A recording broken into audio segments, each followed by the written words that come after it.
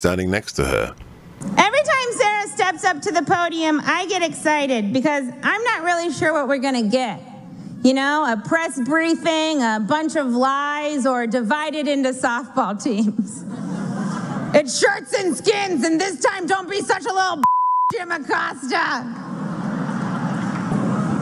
I actually really like Sarah. I think she's very resourceful. Like, she burns facts, and then she uses that ash to create a perfect smoky eye. Like, maybe she's born with it. Maybe it's lies. It's probably lies.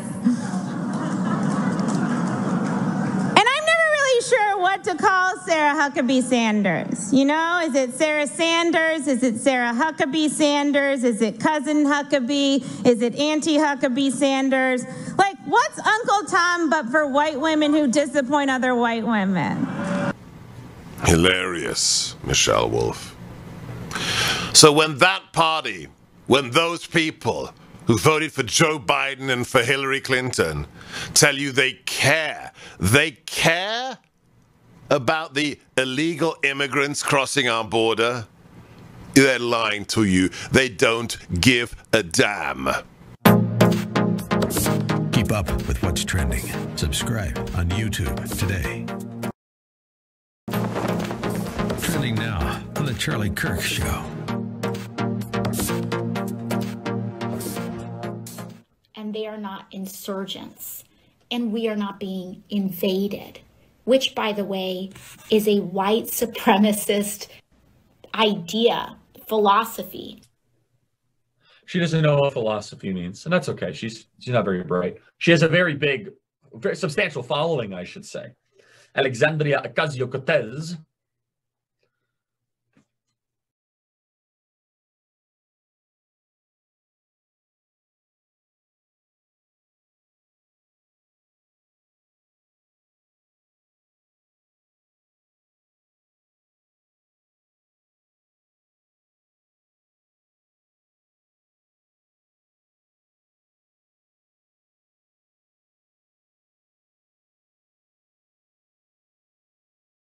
That's baseball, America. Baseball is free falling.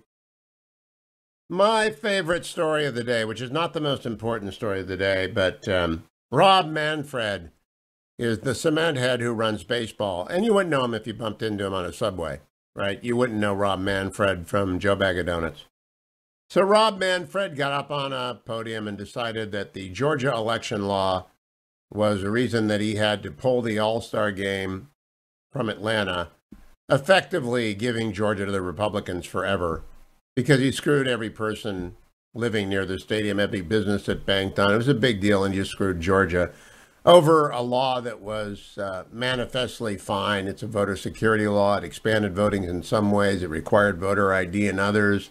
He fell for all the talking points, proves he doesn't read anything, proves he's got terrible advisors, and made a mockery of himself. And by the way, Delta did the same thing, and Koch did the same thing because they were virtue signaling. And now Manfred, though, I shouldn't take delight in the woes of another. Turns out that Rob Manfred has some ties to Georgia.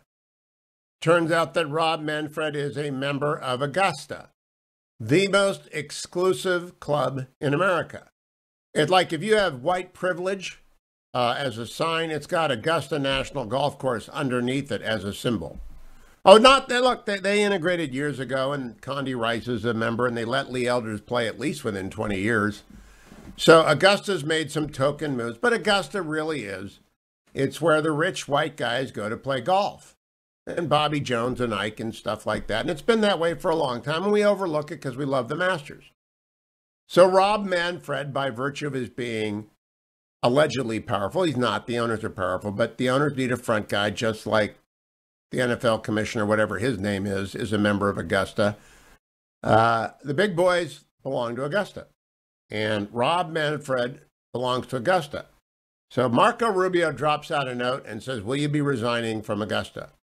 Because, I mean, is it Georgia for me, but not for thee? Is that the whole deal with Major League Baseball? Major League Baseball can't come to Georgia because Georgia has gone Cro-Magnon in its voting laws, which it didn't. So Rob Manfred makes this big virtue signal, and then Marco Rubio asks, wait a minute, you belong to Augusta. I mean, we're talking Augusta, Georgia, home of white privilege, the original, exclusive men's club. I know we've got a token woman or two and a couple of minorities running around, but it is the essence of white privilege, Rob Manfred. And so now I'm looking at a Wall Street Journal story. Rob Manfred pulled the MLB All-Star game from Georgia. Will he attend the Masters? That's not the question. If he is so upset about the Georgia law, he should resign from Augusta. Now, they have given the Major League Baseball All-Star game to Coors Field in Colorado, and they apparently did not check on the voting laws in Colorado, which are more restrictive than the voting laws in Georgia. Moreover, I don't know if open carry is the rule in Colorado. I think it is. I know it's in Minnesota. But the gun people are not going to be happy about this because it's still the West. And the West has a whole lot more freedom about guns than Georgia does. So Rob Manfred threw his sport into a giant stinking swamp, and it's sinking. Now, at the same time that Georgia became anathema to the left, and that Major League Baseball became the official sport of the Democratic Party, and Delta became the official airline of the Democratic Party, and Coca-Cola became the official soft drink of the Democratic Party, at the same time, United Airlines felt left out. Nobody was writing about how virtuous United Airlines was at Vox or talking about on MSNBC. So United Airlines began to tweet against the Texas law and in favor of voting rights. I have no earthly idea why they did this. United Airlines, I know that President Obama's former press secretary has become their spokesperson, and maybe he is going to drag United down single-handedly. But where are the shareholders? I mean, Major League Baseball has just shed customers and viewers and merch buyers left and right.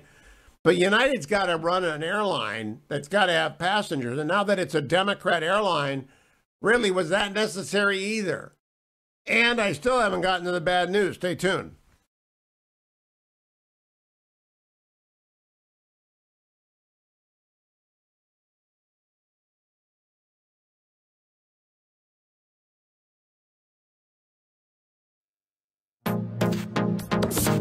Trending now on the Eric Metaxas Show. Did you move to LA from New York?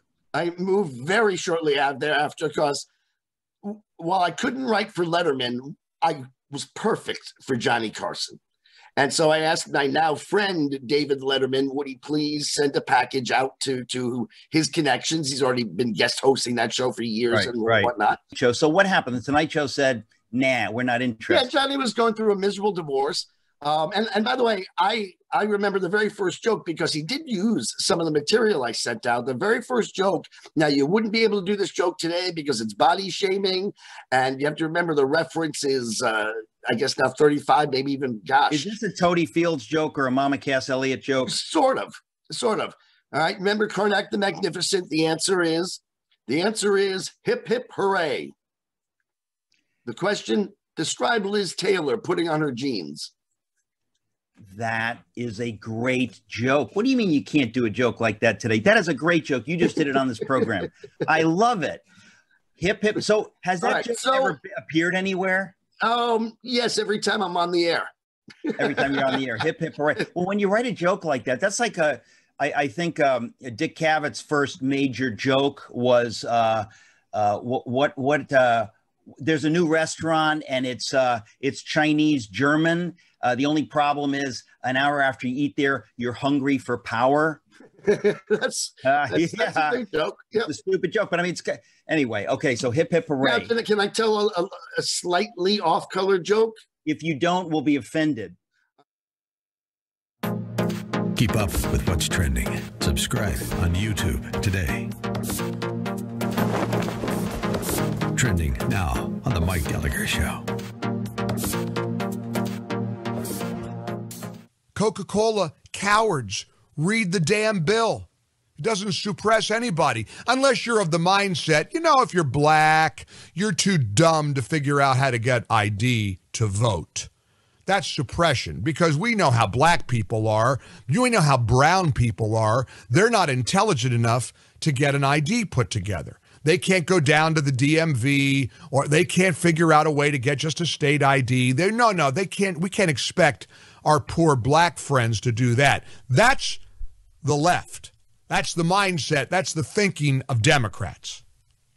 Now, Ed Bastian's company, Delta, won't be so forgiving for somebody who's too ignorant to get an ID and let them get on their plane, because you can't fly Delta without a photo ID, a legitimate ID. But don't you dare expect a black or brown Georgian to be smart enough to figure out how to produce an ID when they vote. That's suppression. No, that's not suppression. That's idiocy. That is stupidity at the highest level, and everybody knows it. So good for the Georgia State Legislature for pushing back and telling Delta to go stick it in your ear. They ought to say the same thing. They don't do the same thing to Coca-Cola, to Home Depot, to any of these companies who are playing this pitiful game of lying about the Georgia election integrity law. They are lies. Keep up with what's trending. Subscribe on YouTube today. Trending now on the Dennis Prager Show. Right now, if it hasn't happened, it will happen. They will simply declare classics as an example of white supremacy. Absolutely. I think that is where we're headed. And it's a shame, because classics really taught me how to analytically think and critically think. And I think that's where I developed a lot of the foundation for being able to reason through things. And it's funny, I came out as a conservative maybe 6 or 7 months ago, and a lot of people who had also studied classics, even though it's a small major at Cal, had reached out to me and said that they too were closet conservatives, which I thought was very interesting, that maybe that major is producing some people who can think for themselves. Yeah, well, that's my old belief. Study Cicero and think clearly. Absolutely. It's a major motto. Can you say that in Latin? Probably not. You say you came out as a conservative 6 months ago. Were you in the closet until then? Yeah, so I have always been politically inclined, and I went to Berkeley really not knowing what I believed. And I quickly started to realize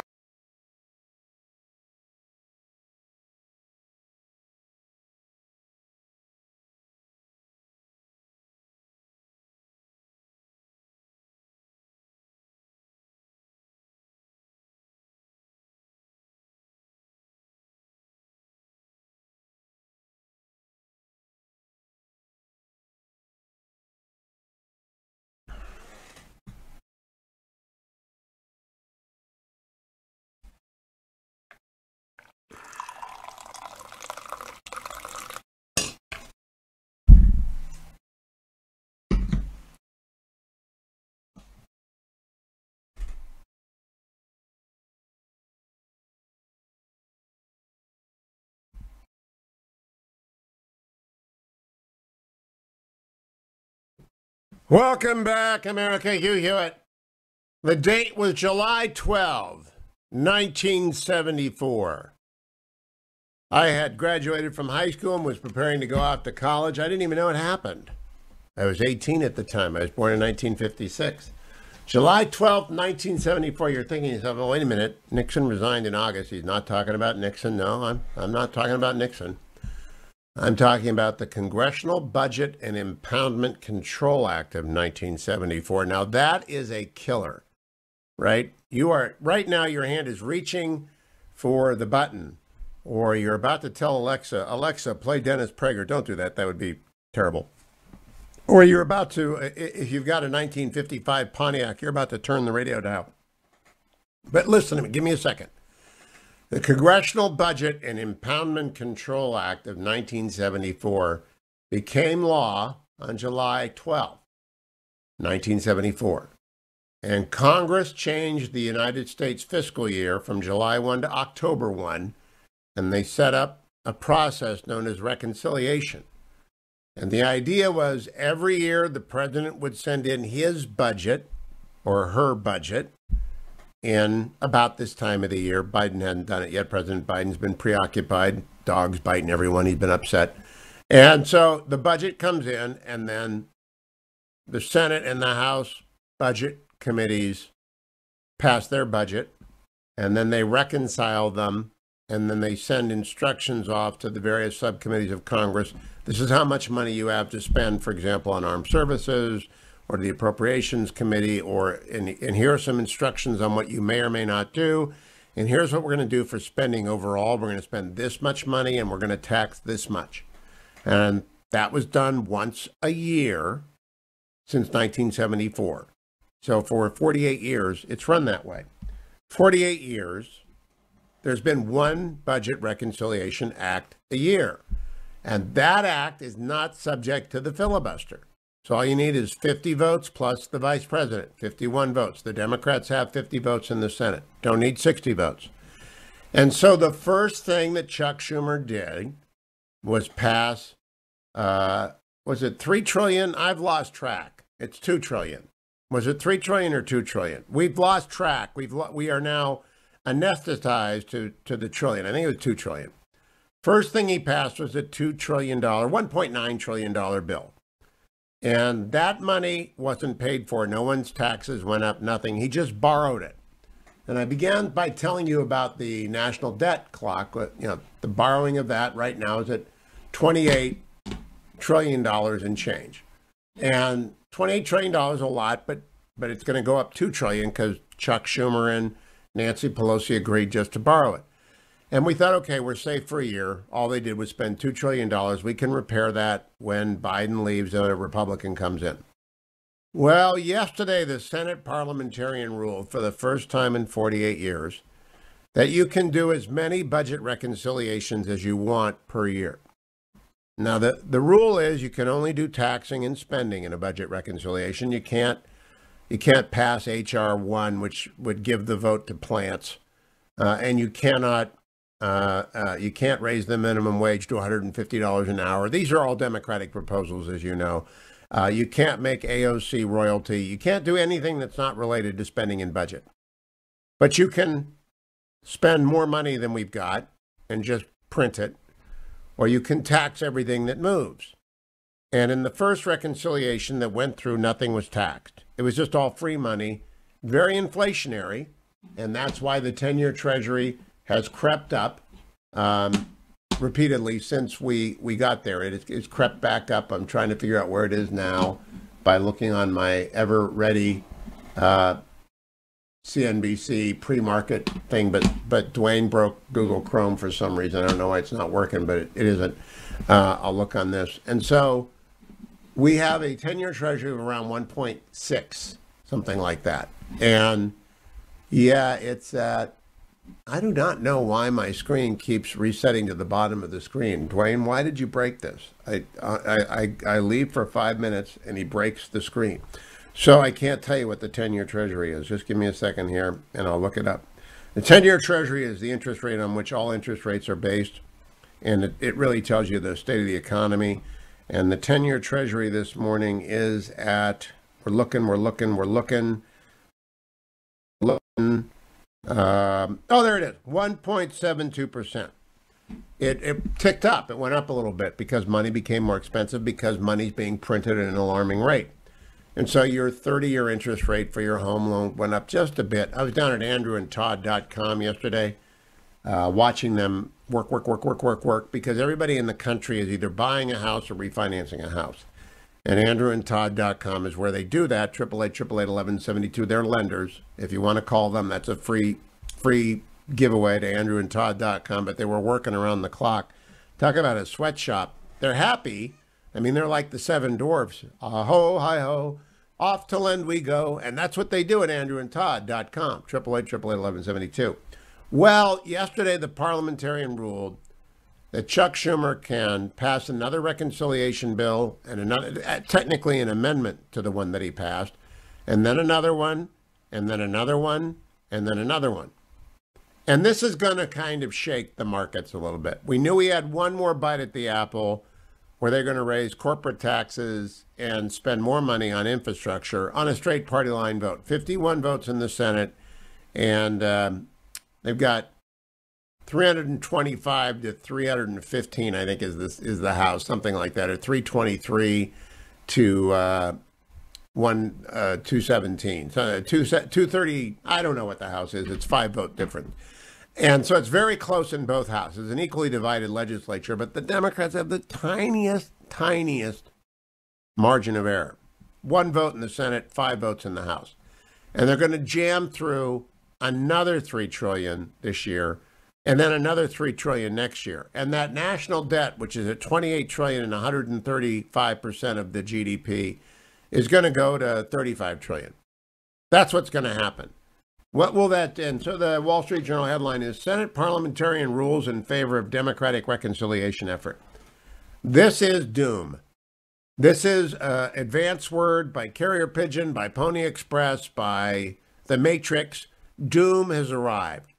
We have taken all restraint off of a 1-vote Democratic margin. Now, Joe Manchin and Kristen Sinema of West Virginia and Arizona, and I think Angus King, are rational about this. And Chris Coons is a smart guy, and he knows we can't do this either. So hopefully Chris Coons comes into the caucus and says, what are you guys, nuts? Have you looked at the debt? The debt is at 135% of GDP. It was at 55% of GDP 20 years ago. If we keep doing this, we will be Argentina in the 80s. We will be Weimar Republic. If you print that much money, and I explain it to you again in terms for the Steelers fans. If everybody in Pittsburgh has $5,000 and there are 100 cars in Pittsburgh, the most that anyone's going to pay is, someone might pay $2,000 for it. Some Steelers fan might pay $5,000, but the amount of money is limited and the number of cars is limited. And so they'll find an equilibrium between what someone is wanting to pay and what they will pay. And other people will say, no, I'll go to Cleveland and get my car for $100. But the Steelers fans being slow, they won't figure it out. But the amount of money changes the price of the good. Because there are only 100 cars to buy, and if you increase everyone in Pittsburgh from $5,000 per person to $10,000 per person, then the car is going to probably double in price. It's just a basic law. If you give people more money, they will spend more money to get what they need. That's called inflation. So when the Democrats get to print as much money as they want, inflation is going to come, and the interest rates are going to go up. Now, we have had an artificial hold on interest rates for a very, very, very, very long time. Couple of years. The Fed has said they're not going to change that interest rate at all for a while, for a year and a half. So it's going to build up and build up and build up. And then when it's unleashed, it's going to be wild. It's just going to be wild. So the Senate parliamentarian doomed us yesterday. Joe Manchin said he's not in favor of raising the corporate tax. They got to raise some taxes to pay for this, although they actually could just print the money, and they might do that. They might just print the money. Democrats just might say, we're going to spend $5 trillion and take the national debt to $32 trillion or $33 trillion or $40 trillion. Why not? They don't have a real good grasp on economics. The whole inflation thing eludes them. I have to get Brian Westbury on to explain it for Steelers fans and the Democratic Senate. They might spend $10 trillion. They might give everyone $2,800, like they just gave people $1,400. Why not? Why not print money? Joe Biden's over there saying, send me anything, I'll sign it. What am I doing here? And so they'll send over, it's a great deal for incumbent politicians. They don't have to pay the piper. But it used to be they could only do it once a year. Yesterday, the parliamentarian said you can do it as many times as you want. So you cannot give Hillary Clinton a royalty title. That might otherwise slip through, and you can't pay H.R. 1. You can't do that. But you can spend as much as you want and tax as much as you want, as often as you want on 51 votes. And there was a shudder in the force yesterday. The force, there's a great disturbance in the force. It's always in the stuff you don't understand, the stories you don't read. Senate parliamentarian rules in favor of Democratic reconciliation effort. That sounds pretty normal, right? That's the headline. What the hell does that mean? That means we are going to spend like we have never spent before. And behind that comes inflation. And I remind you, the first house that the fetching Mrs. Hewitt and I bought in 1985 was 12.5% on a 30-year loan. 12.5%. I don't know, we were crazy. It's what you could do. You had to buy a house, right? Had a baby on the way, get a house. You got to find some space. 12.5%. What's that mean to a 27-year-old? You know, I don't know what 12.5% means. My dad thought I was nuts. Well, right now you can buy a house at andrewandtodd.com and you'll get a 3% loan, or maybe a 2.8, maybe a 3.5, depends on your credit. This is going to be, you just better own property now. God forbid if you don't own property. I don't know what rents are going to do in this country. They can't build houses fast enough. I do not know what rents are going to do because people, they're just going to charge what the market can bear. And we're going to print money, and then we're going to print some more money, and then we're going to print some more money. And you heard it here first. Time for my relieffactor.com. All right, that time of the day, I always take this regardless of the headache I've got. I just scared the heck out of all you people. Go out and buy a house and get some relieffactor.com and stay in shape because you're going to have to live to 150 to pay off this debt. This is not my problem. This is my kids' problem and my grandkids' problem. Stone cold coffee. Thank you, Dwayne. I must tell you, relieffactor.com goes down so easy. You can take it with absolute stone cold coffee. And it doesn't matter. The Icarian, the curcumin, the resveratrol, and the omega, they taste great. You can't taste them. And down they go like that. And what do? They support the temporary relief on the minor aches and pains that come from exercise. And I'm going to have to walk a long way today because I woke up and saw that Baylor won and the parliamentarian ruled, and I said the end of times is upon us. This is really Roman Revolution stuff. Stay tuned, America. I'm Hugh Hewitt.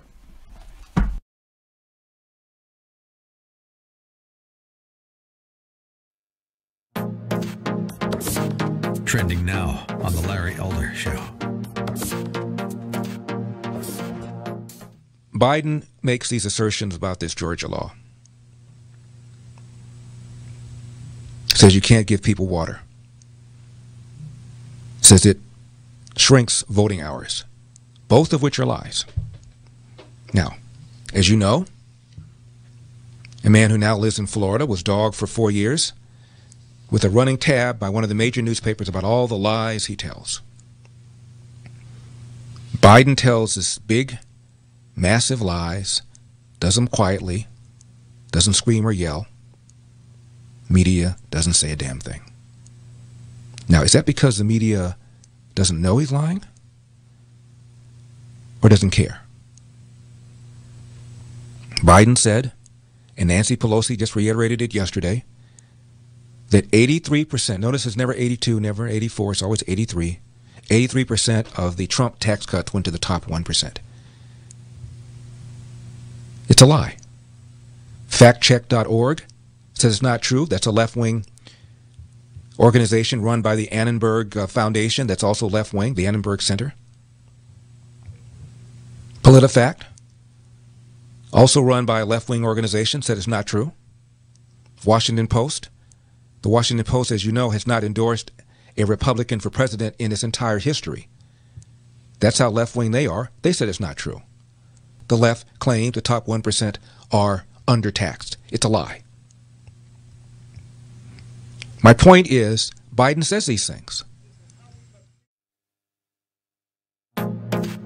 Keep up with what's trending. Subscribe on YouTube today. Trending now on America First with Sebastian Gorka. I had a kind of epiphany today. Maybe I'm a big softy deep down. If you believe that, I got a bridge to sell you. But sometimes, especially, let me get personal. Not when I get attacked, but even then, when it's really vituperative, when it's really despicable, I have a certain feeling.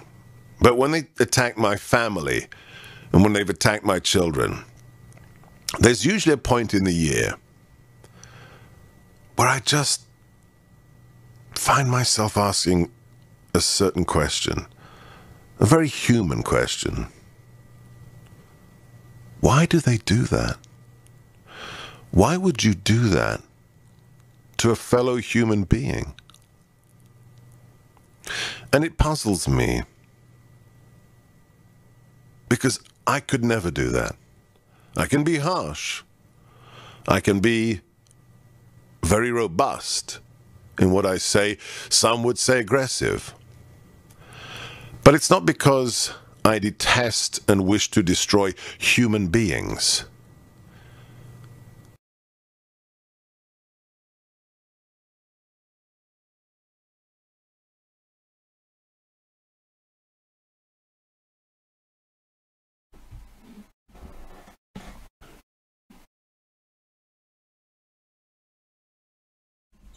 "51 minutes after the hour, America." That music means David M. Drucker's in the house from the Washington Examiner. Follow him on Twitter at David M. Drucker. Good morning, David. Hey, good morning, Hugh. The Senate parliamentarian, I have been trying to instruct the audience on what this means, and it means, free money. That's all I could come up with. It just means that President Biden gets his infrastructure bill. Joe Biden gets any tax hike that he can get past Joe Manchin and Kristen Sinema, and we're in for massive deficits. How do you read it? Well, that sounds like the most likely possibility. I think that the Democrats are going to have a little bit tougher of a time agreeing on this bill than they did on the first bill, COVID relief plus, with a bunch of other stuff. There was an urgency about that because it was still built around the pandemic. This is a jobs plan, so-called, and it will, theoretically lead to a lot of jobs if the infrastructure plans are built, but there's a whole bunch of other stuff built into this. I think the important thing to remember, Hugh, that I have learned in almost 20 years of covering American politics is that there's no constituency for debts and deficits. There are no deficit hawks. American voters don't care, and that includes American voters of both political parties. They think they care, but what they really care is not allowing the other side to spend money they don't like. They are very much in favor of spending money they do like, and that's about the thick of it. And so Biden, I think, will have carte blanche, pending Democrats agreeing with themselves, to spend a whole bunch of money. I don't think American voters, by and large, will care if and until there are negative consequences. And one of the things we've experienced since Reagan took care of the last inflationary and high interest rate period we had is that even when we do overspend, and it hasn't been to this level, but even when we do overspend, a lot of the dire warnings about what's going to happen in turning into Greece or whatever country we're supposed to turn into, it's never happened. And I don't think American voters really think anything bad's going to happen. If something bad actually happens, they may change their mind on this. They may rediscover their deficit hawk roots, at least some voters. But I don't think you're going to see any complaints, really, if and until that happens. I agree. I've been explaining to people today the national debt when Reagan took over was 55% of, actually when Reagan took over it was 35% of GDP. So if we had $100 million GDP, we had a $35 million debt. It is now 130%. And nothing bad's happened, right? 1980 to 2020. For 40 years, we have been inflation free. So people don't know what inflation does, but you and I both remember it because we bought houses during it. And it's a killer. And the question is, now that they've changed reconciliation, Can the Democrats resist political pressure to just spend and spend and spend? There's a limit to the taxes, and Joe Manchin sets that limit. Yesterday he said he'd done like 28%. He thought 25% sounded right. So that's what the corporate tax is going to, 25%. Joe Manchin gets to call all this stuff. But he'll also raise the highest income tax, right? I mean, they'll pass all sorts of taxes, but it won't make a lick of difference given this size of debt. And I wouldn't blame them. This is how Democrats get elected. They promise to spend money. That's what they do. Right. A Republican consultant once told me, or tells me regularly, that Republicans are put on earth to do a couple of things, and one of those things is to cut taxes.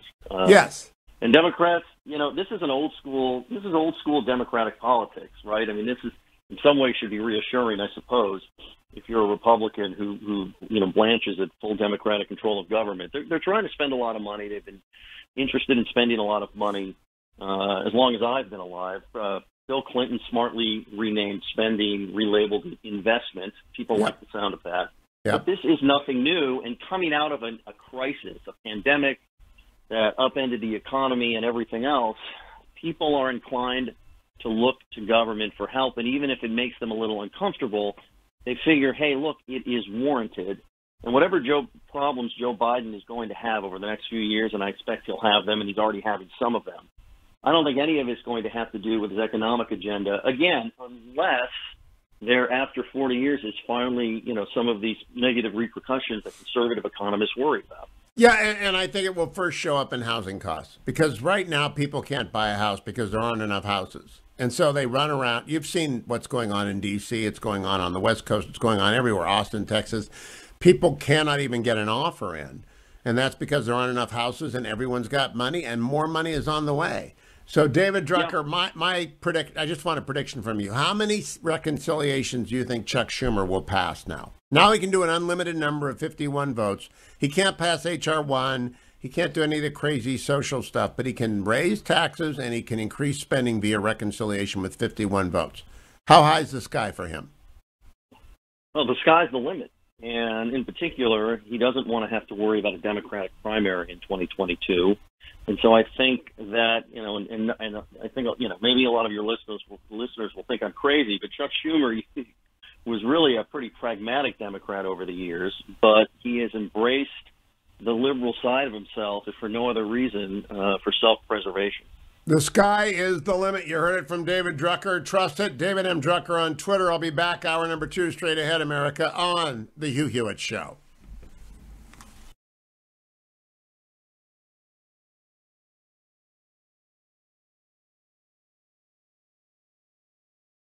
Trending now on The Charlie Kirk Show. This is a teacher-student dialogue of a Zoom class in Virginia. Listen carefully. Play tape. Tell me what this seems to be a picture of. It's just two people chilling. Right, just two people. There's nothing more to this picture? Nah, not really. Just two people chilling. I don't believe that you believe that. I don't believe that you look at this as just two people. I don't think truly you is just two people, though, is it not? Yeah, but I think you're being intentionally coy about what this is a picture of. What would I be being coy about? It's two people standing back to back in a picture. Yeah, and that's all you see is two people. I'm confused on what you would like me to speak on in that I don't think you are. Well, I'm confused. Are you trying to get me to say that there are two different races in this picture? Yes, is that what you want me to say? Well, at the end of the day, wouldn't that just be feeding into the problem of looking at race instead of just acknowledging them as two normal people? No, it's not, because you can't look at people and not acknowledge that there are racial differences, right? But if we're going for, let's say if we're looking for equality within all this, then why would we need to point out things such as that? Because those differences are real things. Those differences are real things, says the eugenicist teaching your children. Margaret Sanger trained this public school teacher, this white school teacher, very well. Keep up with what's trending. Subscribe on YouTube today. Trending now on the Eric Metaxas Show. A few weeks ago, we had on the man who's going to be the next mayor of New York, Curtis Sliwa. Well, I thought, you know what? We've got some friends across the pond. Why don't we see if we can find out who's going to be the next mayor of London? We figured out who it is. I'm not kidding. His name is Lawrence Fox. Lawrence, welcome to the program. Hi, Eric. How are you doing? I'm good. You're hoarse from your first stump speech, aren't you? I am a bit. I was quite nervous doing my first stump speech, I have to say. People don't know this. Listen, I have to frame this, and you can feel free to interrupt me. And I'm not kidding, but I want people to understand that you're initially in your life, you're an actor. You're principally known as an actor. So people want to know, why did Lawrence Fox, the actor from the acting family, suddenly decide to go into politics and to say, yes, I would like to run to be the mayor of London? I mean, again, remember that most of the audience is American. They cannot fathom what's going on in London. So give us an idea for those of us who are not following the horrors of what your current mayor is doing. Yeah, we'll get on to my current mayor. He's dreadful. I think the reason why I'm not acting now is because about a year and a couple of months ago, I went on a TV show in England called Question Time. I went on that show and I got into an argument with someone who said that I wasn't allowed a view because of my white privilege. And I said, let's not be racist to each other. That went down pretty badly.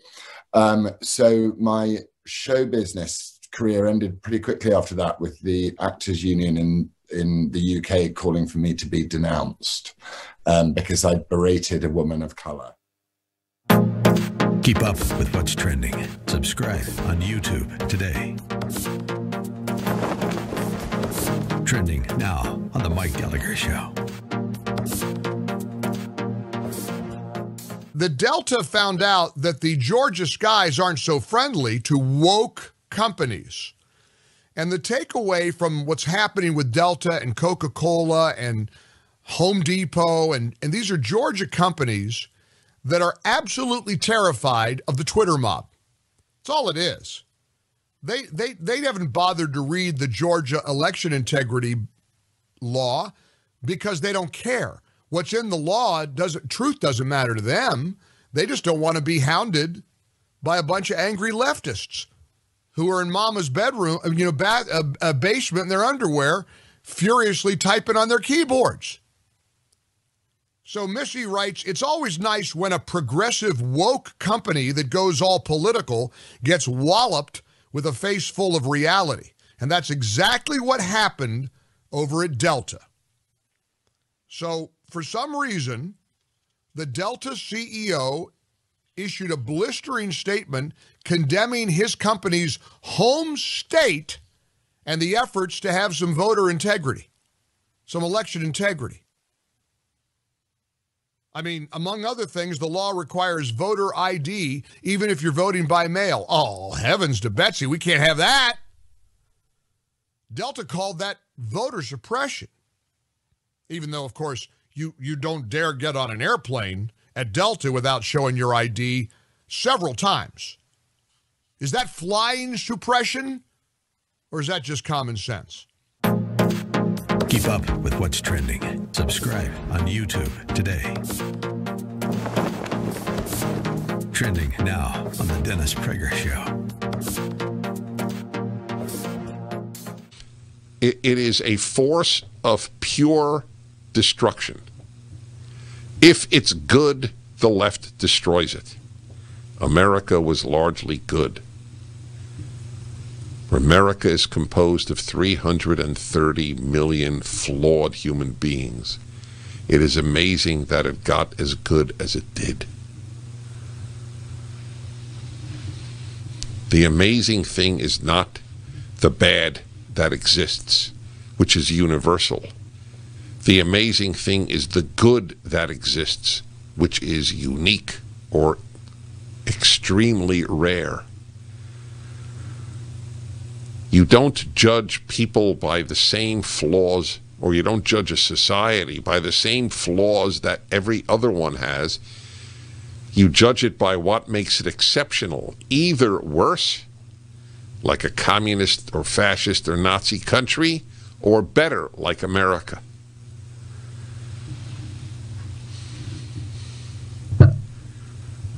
I have a particular love of classical music, as you know. You know who love classical music the most, by far, certainly in the young generation, are Asians, Koreans, Chinese, and Japanese in particular. If you look at European orchestras, there are so many Asian players. The non-West may save the West. I'll tell you who may save Catholicism, and maybe all of Christianity, are Africans. Keep up with what's trending. Subscribe on YouTube today.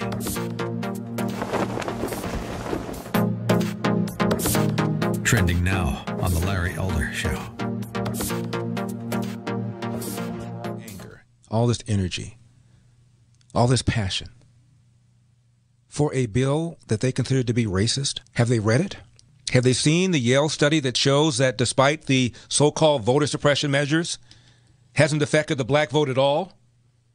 If anything, it might have encouraged blacks to vote even more, as if to say, oh, really? You're trying to suppress my vote? I'll show you. No evidence whatsoever that these alleged voter suppression measures are in fact suppressing the black vote. None. Moreover, as I've said, poll after poll after poll over the years has shown that blacks support photo voter ID almost to the same degree as whites do. But here's what they're doing. They're characterizing the issue, as they always do, as an attack against black people. That way, blacks remain eternally angry. The Democrats continue their image as the party of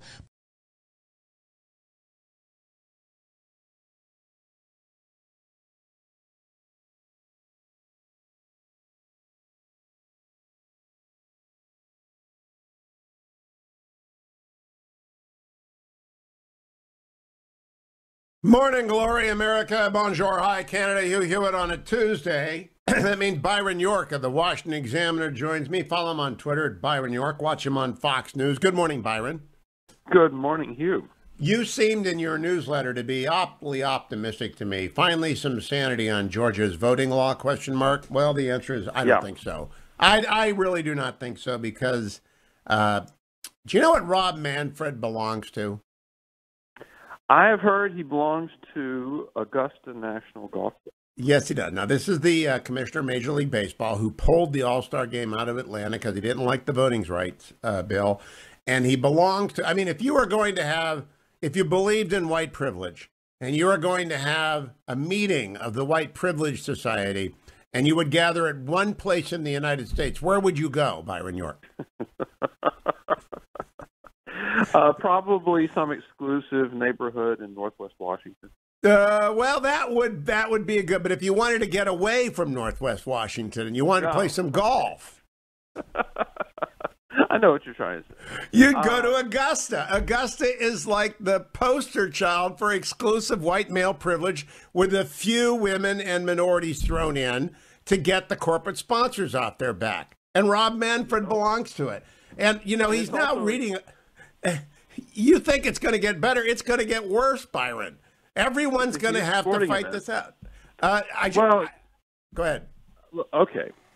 The reason I thought it might get better, I thought we have little green shoots of reason coming up, is that I've seen a couple of discussions on the internet in which people discuss the Georgia bill rationally. People who have some objections to some provisions of it, who think other provisions of it are good, and think other provisions of it are completely, totally overhyped and not as important as they're presented to be. So I thought, well, that's huge progress. Now, the problem is the President of the United States, Joe Biden, is leading the irrational forces here. And you have this atmosphere of corporate fear that has taken place, not just with what Major League Baseball did, but Delta, Coca-Cola, two companies in Georgia, tons of other companies feeling that they have to be woke and issue a statement. I mean, United Airlines issued a statement on the importance of voting yesterday, and I'm thinking, Why? Why are they doing this? Who asked May I read that for the benefit of our audience? United Airlines, 19 hours ago, put out this statement. Our mission is to connect people and unite the world. We believe that one of the most effective ways to do this is to engage in the democratic process, which begins with voting, a vital civic duty. America's democracy is stronger when we're all engaged and every vote is properly counted. Some have questioned the integrity of the nation's election systems and are using it to justify stricter voting procedures, even though numerous studies have found zero credible evidence of widespread fraud in U.S. elections. Legislation that infringes on the right to vote of fellow Americans is wrong. We believe that leaders in both parties should work to protect the right of eligible voters by making it easier and more convenient for them to cast a ballot and have it counted, which is what I think Georgia did. But my question is, what conceivable reason does United Airlines have to put this out? Their mission is to connect people and unite the world? No, their mission is to fly me from L.A. to D.C., and now I'm not going to get on United. I'm going to get on Alaska because I don't want to fly a Democratic airline. Well, you're going to run out of airlines at some point because you do have now Delta and United. Has American Airlines made a statement? That's a real question. I don't know. I don't know either. But unite the world? Their mission is to unite the world. Unite the world. What? Crazy sounding?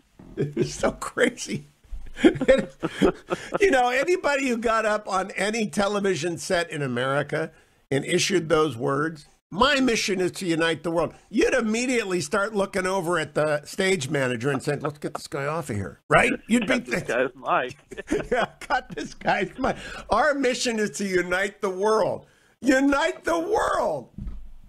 Who's running United Airlines? Well, what you're saying is there's a weird malady of some sort running through corporate America. Yes. And it is fear. I mean, I don't think there's any doubt that a lot of these executives, they don't believe this stuff. They are afraid of something, the woke mob, some sort of repercussions if they don't get on board right now. And that's what you're seeing operate. That's what President Biden is fueling. He is stoking that fear with what he said about the Georgia law, about the All-Star game. I mean, really, who cares that much about the baseball All-Star game? But it has become a huge thing. And the question is, can corporate America get past its fear at some point and just stick to what they're doing? You know, shut up and fly. Shut up and fly. You know, baseball, Byron, this makes me sick to my stomach. I'm a hardcore Indians fan and have been since I was 6. So I've been following them for 60 years, right? 60 years of Indians baseball can make you pretty indifferent to suffering because it's been mighty bad. They have not won a World Series in my lifetime. They last won it in 48. And I can't bring myself to even read this stuff. I will not buy a ticket this year. I will not buy any Tribe merch. I just won't because they're woke. And Rob Manfred, who probably is a nice guy and probably has never involved himself in reading legislation in his life, somebody persuaded him he had to brand baseball as woke. And the same thing happened to United and Delta. And I don't know who's advising these companies. This is for like the 1% of the craziest people in the country want them to do this. The rest of us just want to go from L.A. to Dulles. Well, they probably hired lots of fairly highly paid and inclusion executives. So they've actually hired people to tell them this, who are telling them to read, I don't know, Ibram X. Kendi's books. They're telling them to read something. And they're afraid of what is going on now, of facing a boycott, of facing some sort of adverse reaction if they're not on board. But if you walk into the middle of a gunfight, in the old movies, the OK Corral, the Undertaker would go into his store, right? All the merchants would close up for business. So saloon keeper would close the door. They'd get out of the way when the 8 guys are in the street walking towards each other. So you don't run into the middle of the street and say, shoot me. You know, that's a good point. I haven't thought about shootout at the OK Corral in relation to this. I've simply not thought about that. But listen, one of the reasons the little green shoots that I was talking about. Politico Playbook, now a couple of days ago, did a story about the dangers of overhyping the election laws. Nate Cohn did a story in the New York Times about, these laws don't really affect turnout that much. States have passed laws for a long time concerning voting, and you can look at the results afterwards. And by the way, we know that turnout has been increasing quite a bit over the last several years. It's the worst voter suppression in the world because turnout is at all-time high. So where did they move the All-Star game to? They moved it to the dope capital of the world. Moved it to Denver. Yeah, so you can get stoned and go to the game. And you can probably carry a gun. I don't know what the open carry laws are in Denver, but in Colorado, there's a lot of open carry.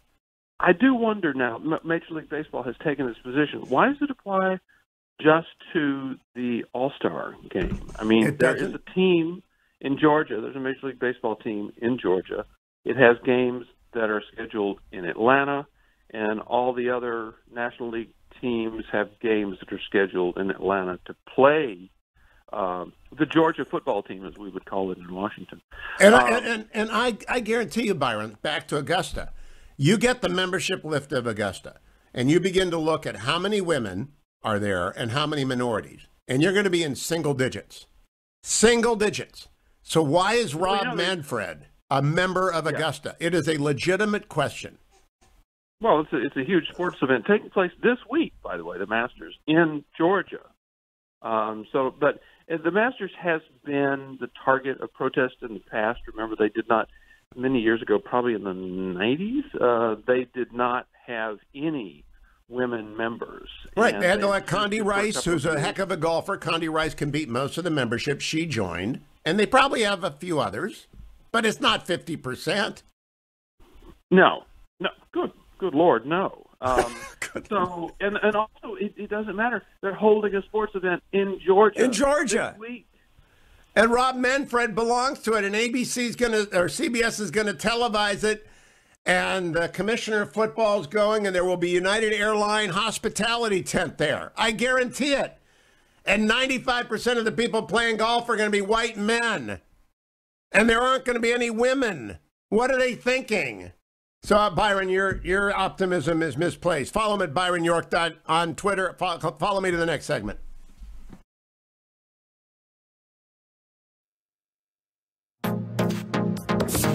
Trending now on The Larry Elder Show. You cease to amaze me is sometimes the stupidity that comes out of your mouth. The expression is never cease to amaze me as you're calling me stupid. I'm just saying.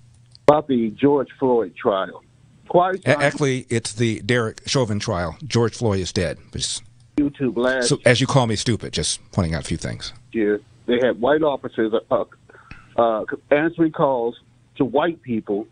Two of them had knives, and in both instances, the officers took them down without any incident. Why don't you have your research staff research that sometimes before you go around flapping your gums about... flapping my gums? Is that racist? It seems like you just on one side of the fence all the time, the one that butters your bread, I guess. So you have a nice evening. On one side of the fence all the time, the one that butters your bread, you have a nice evening. I will say one more time, sir. The police kill every year more unarmed whites than they kill unarmed blacks. Heather McDonald says that a black man is 18.5 times more likely to kill a white cop than the other way around. Is that relevant to you? The number one cause of preventable death for young white men is accidents, car accidents, drownings, things like that. Number one cause of preventable death for young black men, homicide, almost always at the hands of another young black man.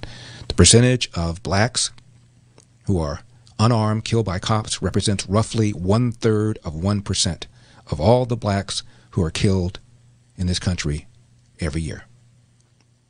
Is that at all relevant? Keep up with what's trending. Subscribe on YouTube today. Trending now on America First with Sebastian Gorka. Even when they're not on some cable channel shock jock platform, they don't care. One of the bravest, best Americans I know was my colleague, Sarah Huckabee Sanders. She's sitting there at the White House Correspondents Association annual dinner when somebody else who says she's a comedian, well, says this as she's standing next to her. Every time Sarah steps up to the podium, I get excited because I'm not really sure what we're going to get. You know, a press briefing, a bunch of lies, or divided into softball teams. It's shirts and skins, and this time don't be such a little Jim Acosta. I actually really like Sarah. I think she's very resourceful. Like, she burns facts, and then she uses that ash to create a perfect smoky eye. Like, maybe she's born with it. Maybe it's lies. It's probably lies. And I'm never really sure what to call Sarah Huckabee Sanders. You know, is it Sarah Sanders? Is it Sarah Huckabee Sanders? Is it cousin Huckabee? Is it Auntie Huckabee Sanders? Like, what's Uncle Tom but for white women who disappoint other white women? Hilarious, Michelle Wolf. So when that party, when those people who voted for Joe Biden and for Hillary Clinton tell you they care about the illegal immigrants crossing our border, they're lying to you. They don't give a damn. Keep up with what's trending. Subscribe on YouTube today. Trending now on The Charlie Kirk Show. And they are not insurgents, and we are not being invaded, which, by the way, is a white supremacist idea, philosophy. She doesn't know what philosophy means, and that's okay. She's not very bright. She has a very big, very substantial following, I should say. Alexandria Ocasio-Cortez is articulating why she's angry at the people that are angry, that the left seems completely uninterested.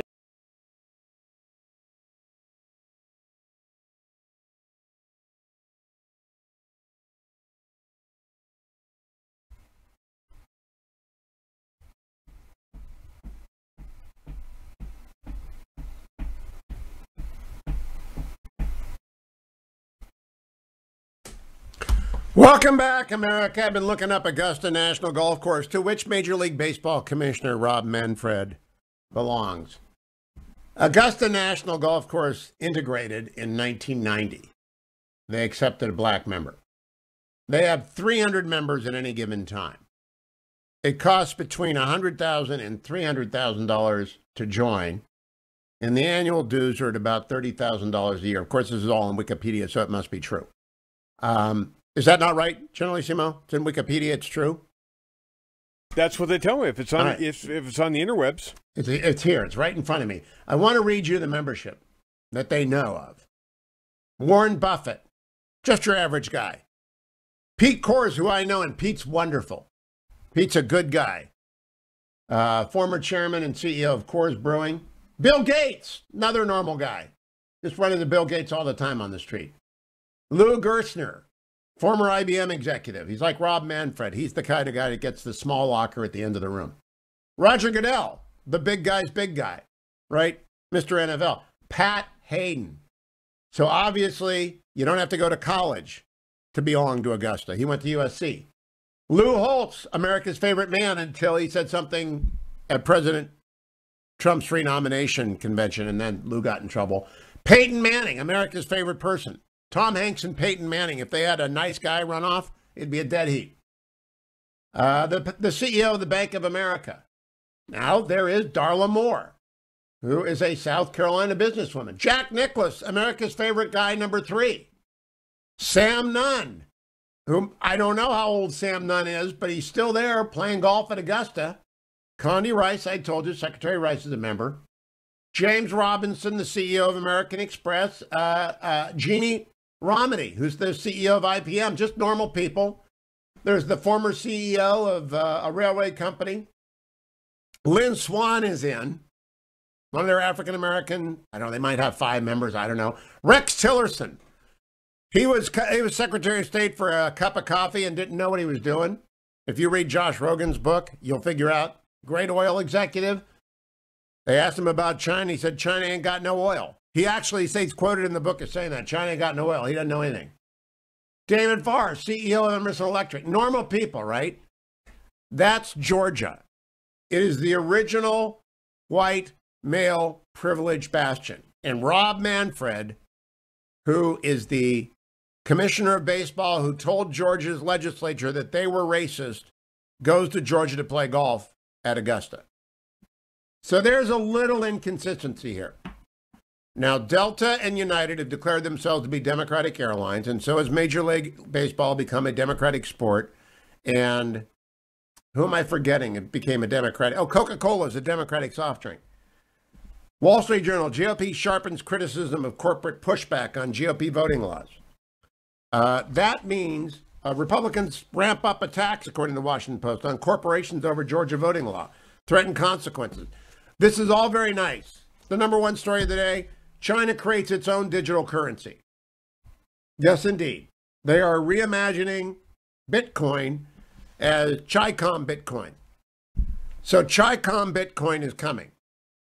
And that's going to take, I'm going to talk to Admiral Stavridis after the break about that. They flew 10 planes over Taiwan yesterday. They sent a carrier next to Okinawa. The CCP is on the march. And we're worried about Major League Baseball having the All-Star game in Georgia. Makes a lot of sense. It absolutely makes total sense. What's going on in the markets today? Well, abroad. Let's check out abroad. Everything is good.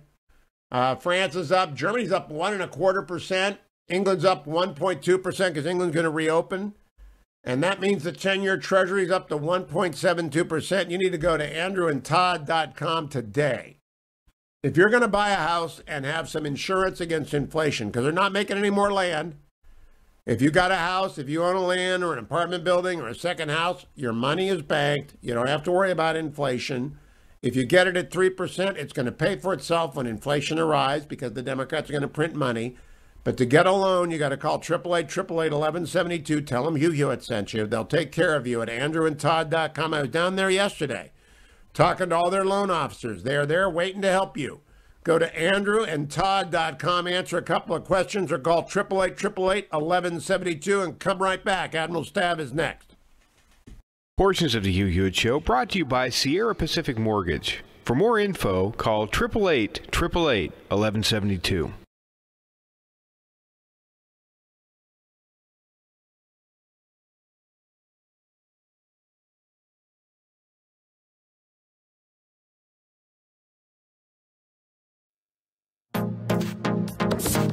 Trending now on the Eric Metaxas Show. Did you move to LA from New York?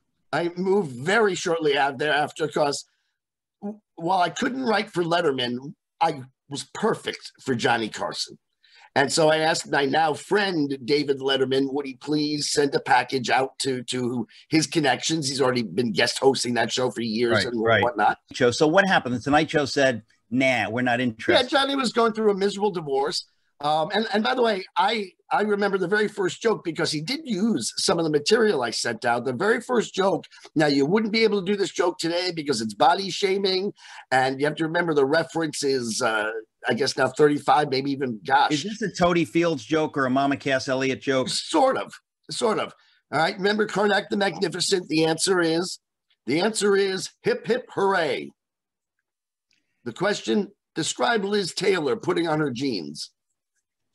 That is a great joke. What do you mean you can't do a joke like that today? That is a great joke. You just did it on this program. I love it. Hip, hip. So has that joke ever appeared anywhere? Yes, every time I'm on the air. Every time you're on the air. Hip, hip, hooray. Well, when you write a joke like that, that's like I think Dick Cavett first major joke was there's a new restaurant and it's Chinese German. The only problem is an hour after you eat there, you're hungry for power. that's a big joke. Yep. It's a stupid joke, but I mean, anyway. Okay, so hip hip hooray. Now, can I tell a slightly off-color joke? If you don't, we'll be offended. Keep up with what's trending. Subscribe on YouTube today. Trending now on The Mike Gallagher Show. Coca-Cola, cowards, read the damn bill. It doesn't suppress anybody unless you're of the mindset, if you're black, you're too dumb to figure out how to get ID to vote. That's suppression, because we know how black people are. We know how brown people are. They're not intelligent enough to get an ID put together. They can't go down to the DMV, or they can't figure out a way to get just a state ID. They can't. We can't expect our poor black friends to do that. That's the left. That's the mindset. That's the thinking of Democrats. Now, Ed Bastian's company, Delta, won't be so forgiving for somebody who's too ignorant to get an ID and let them get on their plane, because you can't fly Delta without a photo ID, a legitimate ID. But don't you dare expect a black or brown Georgian to be smart enough to figure out how to produce an ID when they vote. That's suppression. No, that's not suppression. That's idiocy. That is stupidity at the highest level, and everybody knows it. So good for the Georgia State Legislature for pushing back and telling Delta to go stick it in your ear. They ought to say the same thing. They don't do the same thing to Coca-Cola, to Home Depot, to any of these companies who are playing this pitiful game of lying about the Georgia election integrity law. They are lies. Keep up with what's trending. Subscribe on YouTube today. Trending now on The Dennis Prager Show. Right now, if it hasn't happened, it will happen. They will simply declare classics as an example of white supremacy. Absolutely. I think that is where we're headed.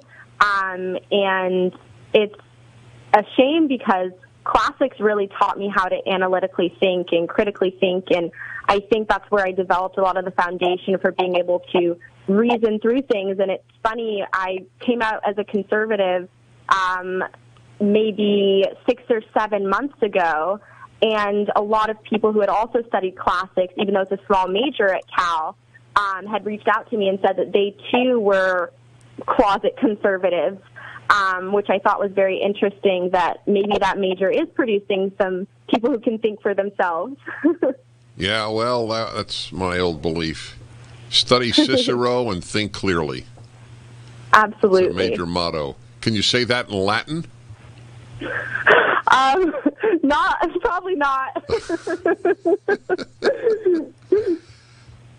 You say you came out as a conservative 6 months ago. Were you in the closet until then? Yeah, so I have always been politically inclined, and I went to Berkeley really not knowing what I believed. And I quickly started to realize that I was right-leaning because everything was just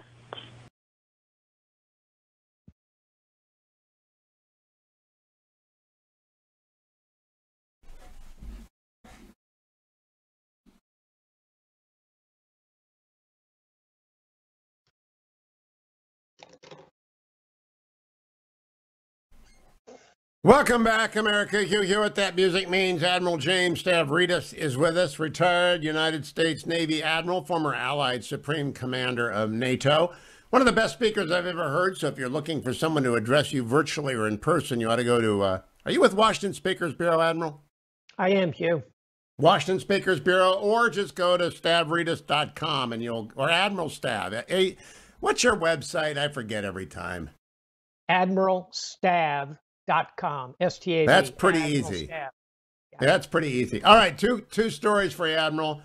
10 Chinese military aircraft entered Taiwan's air defense identification zone on Monday, April 5, marking the third intrusion this month. That's story number one. Story number two, China sent an aircraft carrier and 5 escort ships, including a destroyer likened to the U.S. Navy's Aegis-class vessels, through the Miyako Strait near Okinawa over the weekend. What say you, Admiral? These are two interrelated stories. And even as we focus on China and its push against Taiwan, which of course is merely a follow-on to the crackdown in Hong Kong, you've got to kind of think, well, what's the next step in the game? And it's not just the South China Sea, Hugh, it's the East China Sea. Another body of water, if you will, to the north of China. And of course, the press there is against Japan. So we see, on the one hand, China flying very provocatively into the ADIZ, in the Air Defense Interrogation Zone, Identification Zone. That's directed against Taiwan. On the other hand, this carrier battle group, which is what we would call it in the U.S. Navy, is sailing in between Japanese islands directed toward Japan. As you know, Japan and China have a significant dispute in the East China Sea over these Senkaku Islands, as the Japanese call them. Chinese call them the Diaoyu Islands. That is a second-order challenge, but the two fit together as part of the ongoing Chinese maritime expansion of its power. They're demonstrating both to Taiwan and to Japan, stand by. We own and operate in these waters. I want to pause for a moment on the Senkaku Islands because we're coming up on the 50th anniversary of the reversion of Okinawa to Japan, presided over by President Nixon this summer. When Okinawa reverted to Japan, so did the Senkaku Islands. Though we did not sign anything saying so officially, that was the intent. The People's Republic of China has exploited that ambiguity to say, oh, no, they're in the 9-dash line, they belong to us. No one actually is there. But when you were the Supreme Allied Commander, was the Senkaku Island Japan's in your mind, or was it disputed territory? What did you think about it when you were the boss? It's a 100% Japanese territory, and the U.S. has always stood behind that. There might have been some ambiguity 30 years ago about whether we considered them part of the treaty guarantee, whether we would, in effect, go to war if China invaded the Senkakus. That ambiguity was ended in the Obama administration and then in the Trump administration, both the two most recent presidents, and now President Biden just several weeks ago. All three of the last American presidents, bipartisan, have said the Senkaku Islands are part of Japan, therefore they fall under our mutual defense treaty. That's a very big deal. The question is, these are 9 really small little islands. Why the heck would China want them? And the answer is, as usual, oil, gas, fishing rights. If China owns them, they own 200 miles around them under the law of the sea for an exclusive economic zone. That's why China wants them. It's all part of the plan to consolidate the South China Sea and the East China Sea. I think I mentioned to you last week, a senior East Asian diplomat told me if they get Taiwan, Okinawa is next, but the stepping stones would be the Senkaku, and that they might go for Senkaku first as a way of probing reaction on Taiwan. But I want to go back to these incursions. I can't do this story every week because people won't know what week it is, but I did it last week. I'm doing it again because the Chinese Communist Party, the People's Liberation Army, Navy, they keep doing it in order to make it not a story, right, Admiral? They're normalizing their behavior. To what end? In order to be capable of having ships and aircraft forward in a response that makes us feel as though, as you just said, that's normal. Therefore, they can maintain these platforms forward. Therefore, when and if the moment comes when they decide to actually strike Taiwan, they'll have forces forward, and we'll simply say up to that point, oh my gosh, that's kind of normal behavior for them. The danger here, obviously, is that we lose our capacity to respond each and every time. And when I say we, it's Taiwanese forces who have to do that, but U.S. forces who have to train, equip, help them with responses, intelligence, oversight. All of that is something the United States should be doing, because if we don't do it, we're going to end up being very comfortable with Chinese forces operating extensively. That would put us way on the back foot in the case of a significant conflict. And Admiral, I think that's much more difficult, is it not, than a static border like North Korea, South Korea. There you plant 1,000 troops and they're a tripwire, or East Germany, West Germany. Whenever there's a static border, it's pretty easy to decide whether or not your opponent, your enemy, is violating it. As North Korea will periodically, over the decades, send over 20 people and they have an axe-wielding match at the border. We all know about it. I think the PRC is simply normalizing us so we do not notice when 10 becomes 20 and 20 becomes 40 and 40 becomes 100 and their ships are cruising between Okinawa and Japan. I mean, that was really startling to me. Indeed. And let's reflect that it's also occurring in the Himalayas at the top of the world, where not axe wielding, but knife wielding and club wielding Chinese soldiers are attacking Indian troops up there. So this is really part of a Chinese strategy to show that they are assertive, that they will take what they believe is theirs, and they will continue to push. This is why it's all the more important. We were talking about Japan and the United States, who have a mutual defense treaty. We also have one with Australia, and it becomes very important to fold India into that arrangement. As you know, this is sometimes called the Quad, not to be confused with the Squad on Capitol Hill. The Quad are the four nations, US, Australia, India, and Australia, who stand against China with Japan. Oh, he froze up on me there, Admiral. Okay, there you are. You're cutting it out a little bit. You've had a disturbance in the force in Florida. Did a hurricane hit? Are you back? There, you're back sorry. now. There you go. Yeah, the disturbance. I hope I got through the Quad, the four nations that are working together. You did. Now, in 2034, your novel of The Next War with China, you left Japan, Australia, and India. Well, you didn't leave India out of it, but you left Australia and Japan out of it. In reality, there's no leaving those three on the one side, right? They're all looking at the Taiwanese. They're all part of the same tapestry of movements. Are they coordinated in their response? Are their navies working together? They absolutely are. They work together annually in something called Operation Malabar, which is a series of exercises conducted in the Indian Ocean. Japan, Australia, United States, alongside India in the Indian Ocean. That's an annual exercise. We're seeing more and more of that kind of exercising between these four navies. And the reason we left them out of the book, frankly, remember, 2034 is a cautionary tale. And if we don't tend the garden of these alliances, they are going to drift away from us. So part of the storyline is, how did we end up in 2034 without Japan, without Australia? India is playing a very independent role. We need to avoid that. That's part of the cautionary tale built into 2034.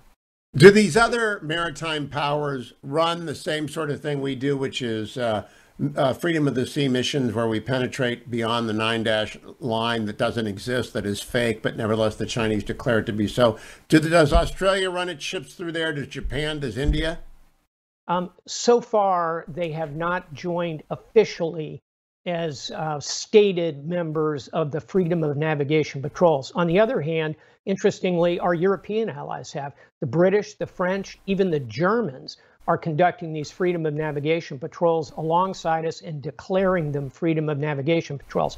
In the good news category, the nations you mentioned, India, Australia, Japan, are operating their warships in and out. They're simply not formally stating, hey, this is a Freedom of Navigation Patrol. But they regard the South China Sea, just as the United States does, as high seas, as international waters, where a warship can go, it can operate its aircraft, it can fire its guns, it can do whatever a warship needs or wants to do in international waters. So all of us pitching in together to make the point to China that you don't own this vast body of water. As you know, Hugh, the South China Sea is half the size of the United States of America. It's enormous.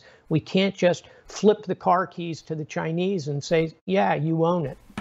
Last question, Admiral. If you were up in D.C., I would ask you to walk down the hall at the Carlyle Group, where you were a consulting member, and find Glenn Youngkin while he's running for governor right now, or somebody else, and ask them what this means. It's from the Financial Times today, and it says, Wall Street Journal, China creates its own digital currency, a first for a major economy. So they're going into the Bitcoin business. What's that tell you? It tells me that cryptocurrencies are edging closer and closer to becoming broadly regarded as investment vehicles. They're already used for payments. And what is next going to happen is sovereign nations are going to want to control it.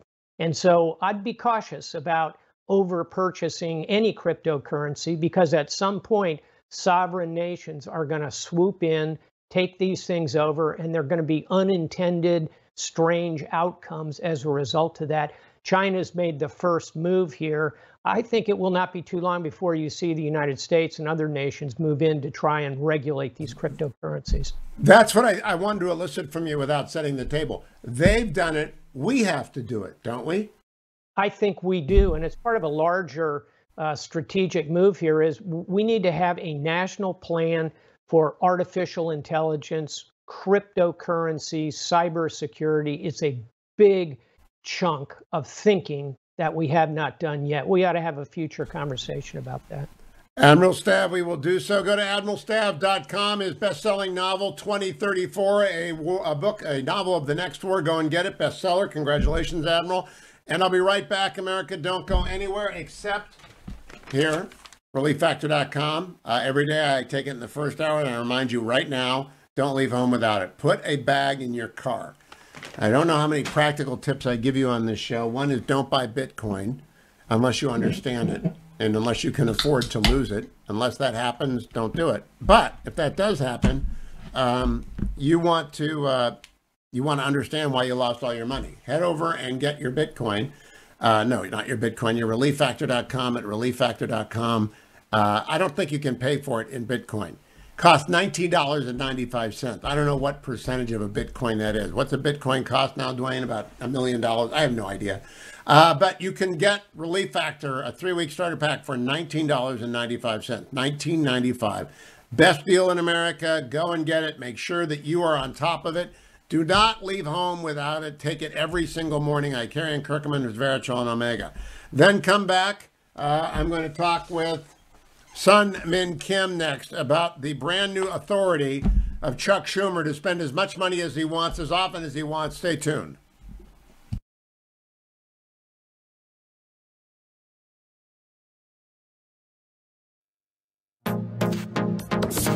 Trending now on The Larry Elder Show. Biden makes these assertions about this Georgia law.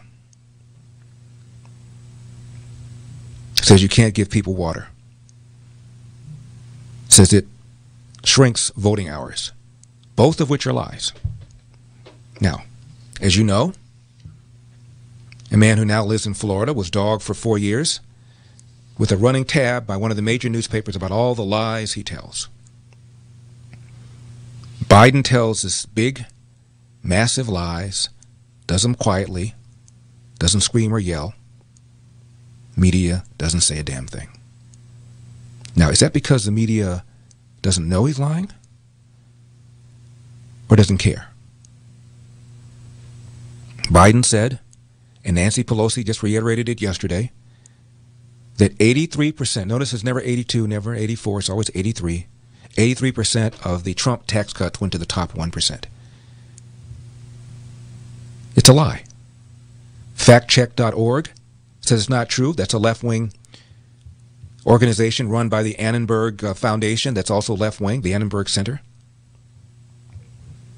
PolitiFact, also run by a left-wing organization, said it's not true. Washington Post. The Washington Post, as you know, has not endorsed a Republican for president in its entire history. That's how left-wing they are. They said it's not true. the left claim the top 1% are undertaxed. It's a lie. My point is, Biden says these things. Keep up with what's trending. Subscribe on YouTube today. Trending now on America First with Sebastian Gorka. I had a kind of epiphany today. Maybe I'm a big softy deep down. If you believe that, I got a bridge to sell you. But sometimes, especially, let me get personal. Not when I get attacked, but even then, when it's really vituperative, when it's really despicable, I have a certain feeling. But when they attack my family, and when they've attacked my children, there's usually a point in the year where I just find myself asking a certain question, a very human question. Why do they do that? Why would you do that to a fellow human being? And it puzzles me because I could never do that. I can be harsh. I can be very robust in what I say. Some would say aggressive. But it's not because I detest and wish to destroy human beings. I'm a rational human, and I can separate the person .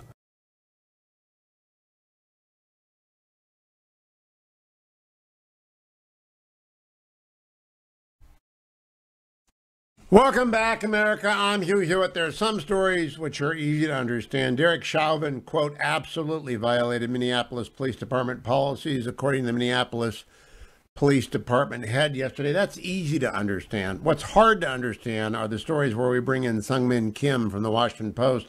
The one about the Senate parliamentarian ruling in favor of the Senate Majority Leader to change reconciliation rules. Seung Kim, you get to explain that to 6 million people. Go ahead.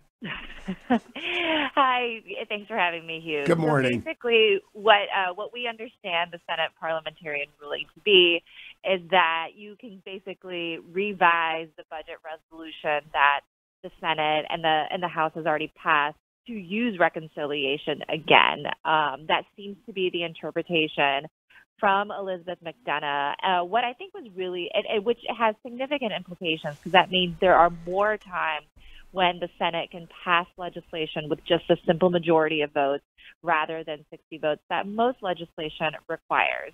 So if the interpretation is all correct, that is a big deal for Biden. That's a big deal for Senate Majority Leader Schumer.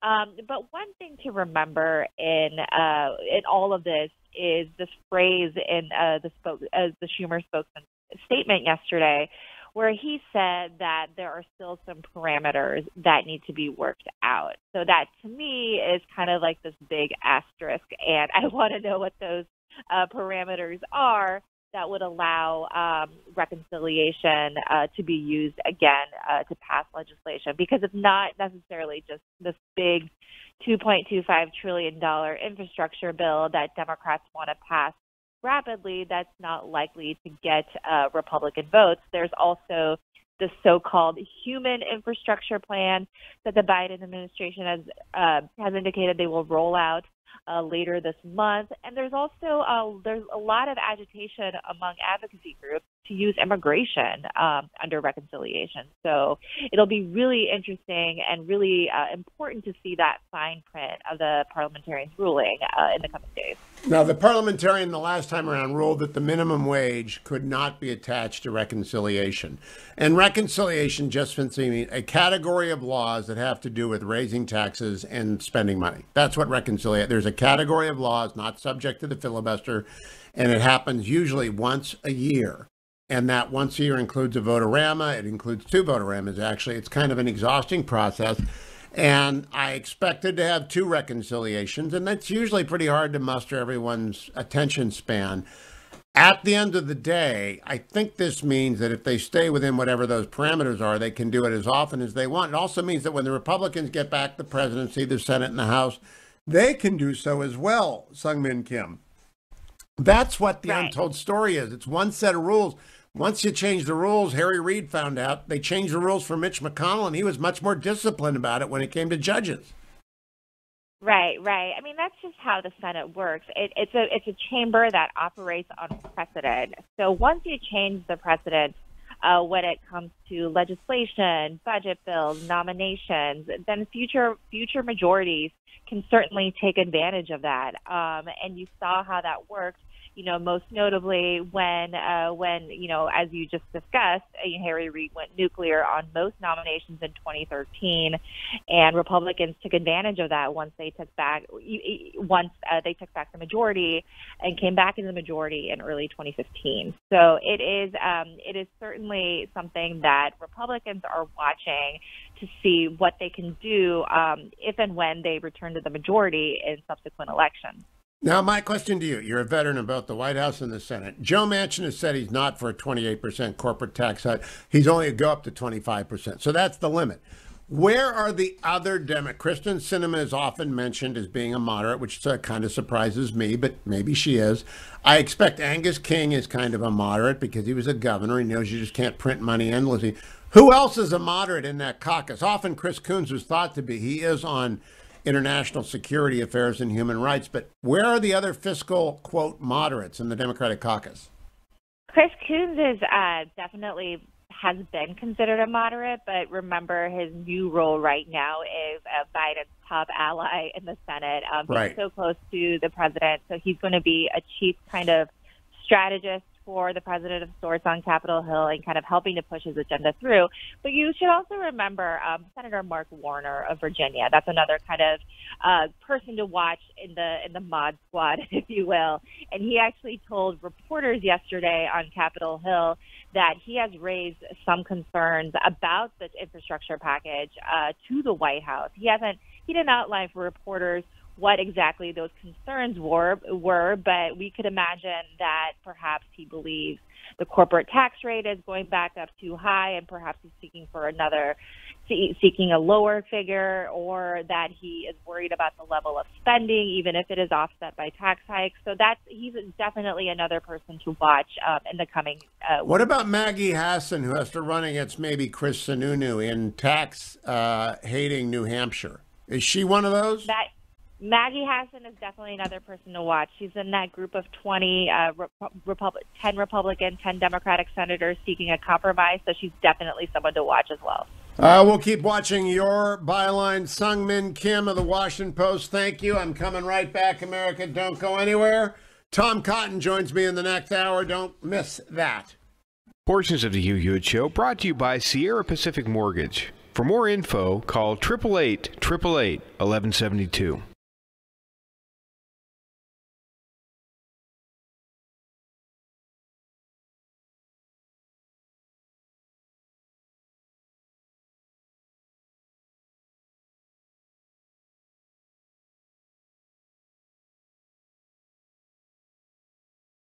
Trending now on The Charlie Kirk Show. This is a teacher-student dialogue of a Zoom class in Virginia. Listen carefully. Play tape. Tell me what this seems to be a picture of. It's just two people chilling. Right, just two people. There's nothing more to this picture? Nah, not really. Just two people chilling. I don't believe that you believe that. I don't believe that you look at this as just two people. I don't think truly you is just two people, though, is it not? Yeah, but I think you're being intentionally coy about what this is a picture of. What would I be being coy about? It's two people standing back to back in a picture. Yeah, and that's all you see is two people. I'm confused on what you would like me to speak on in that sense. I don't think you are. Well, I'm confused. Are you trying to get me to say that there are two different races in this picture? Yes, is that what you want me to say? Well, at the end of the day, wouldn't that just be feeding into the problem of looking at race instead of just acknowledging them as two normal people? No, it's not, because you can't look at people and not acknowledge that there are racial differences, right? But if we're going for, let's say if we're looking for equality within all this, then why would we need to point out things such as that? Because those differences are real things. Those differences are real things, says the eugenicist teaching your children. Margaret Sanger trained this public school teacher, this white school teacher, very well. Keep up with what's trending. Subscribe on YouTube today.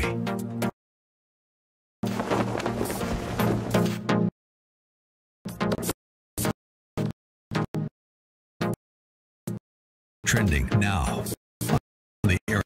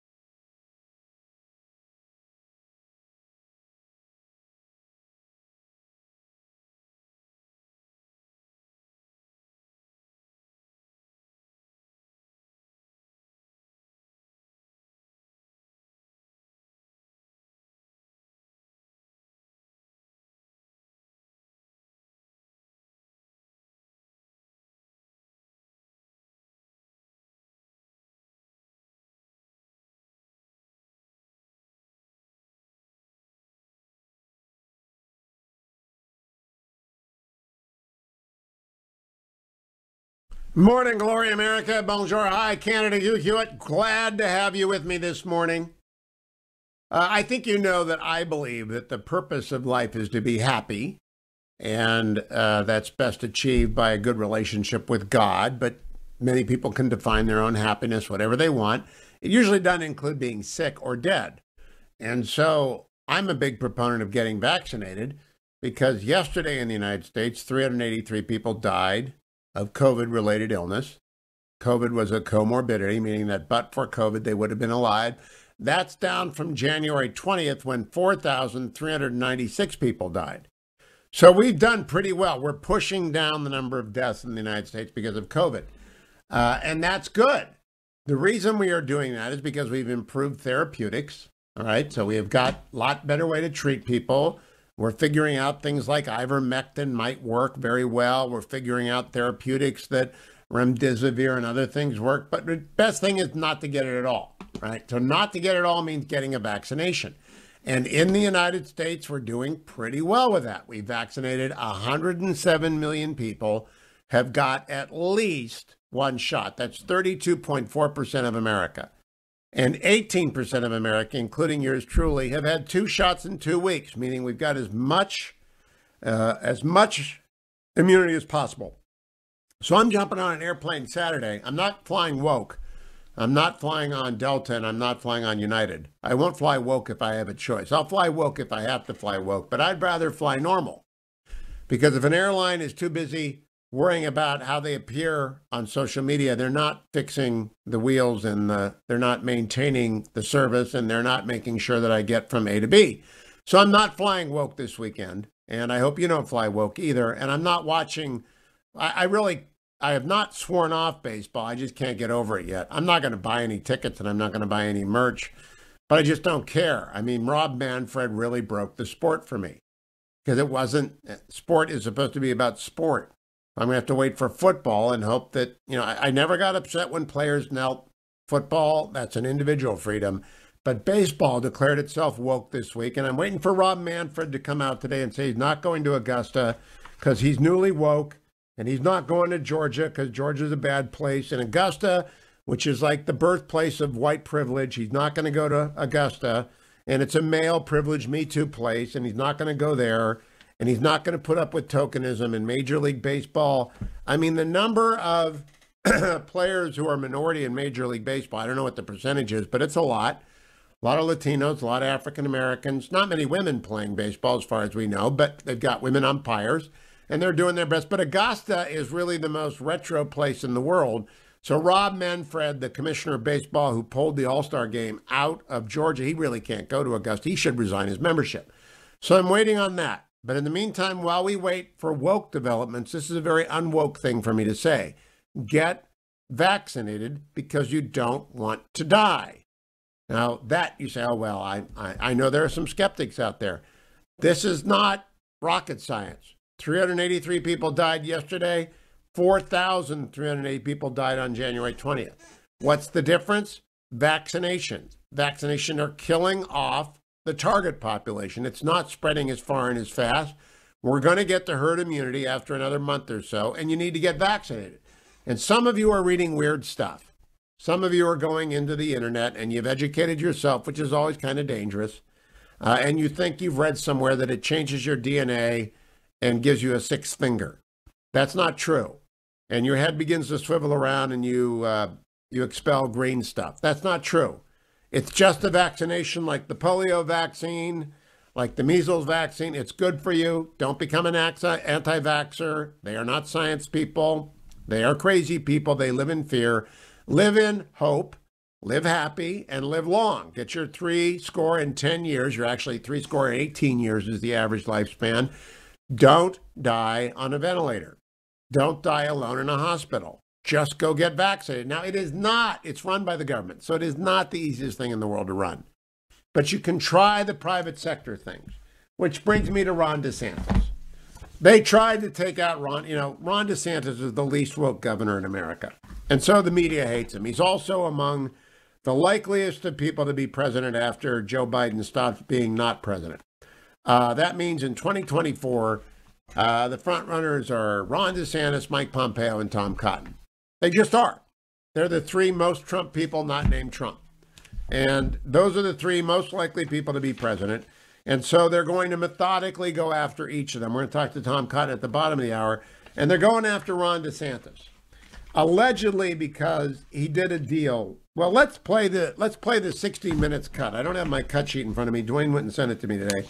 But I have a cut of 60 Minutes going after Ron DeSantis on Sunday night. Can we play that? We can't find it, can we? Yeah, it's frozen. We wanted to ask Governor DeSantis about the deal, but he declined our request for an interview. We caught up with him south of Orlando. Publix, as you know, donated $100,000 to your campaign, and then you rewarded them with the exclusive rights to distribute the vaccination in Palm Beach. So first of all, what you're saying is wrong. How is that not pay to play? That's a fake narrative.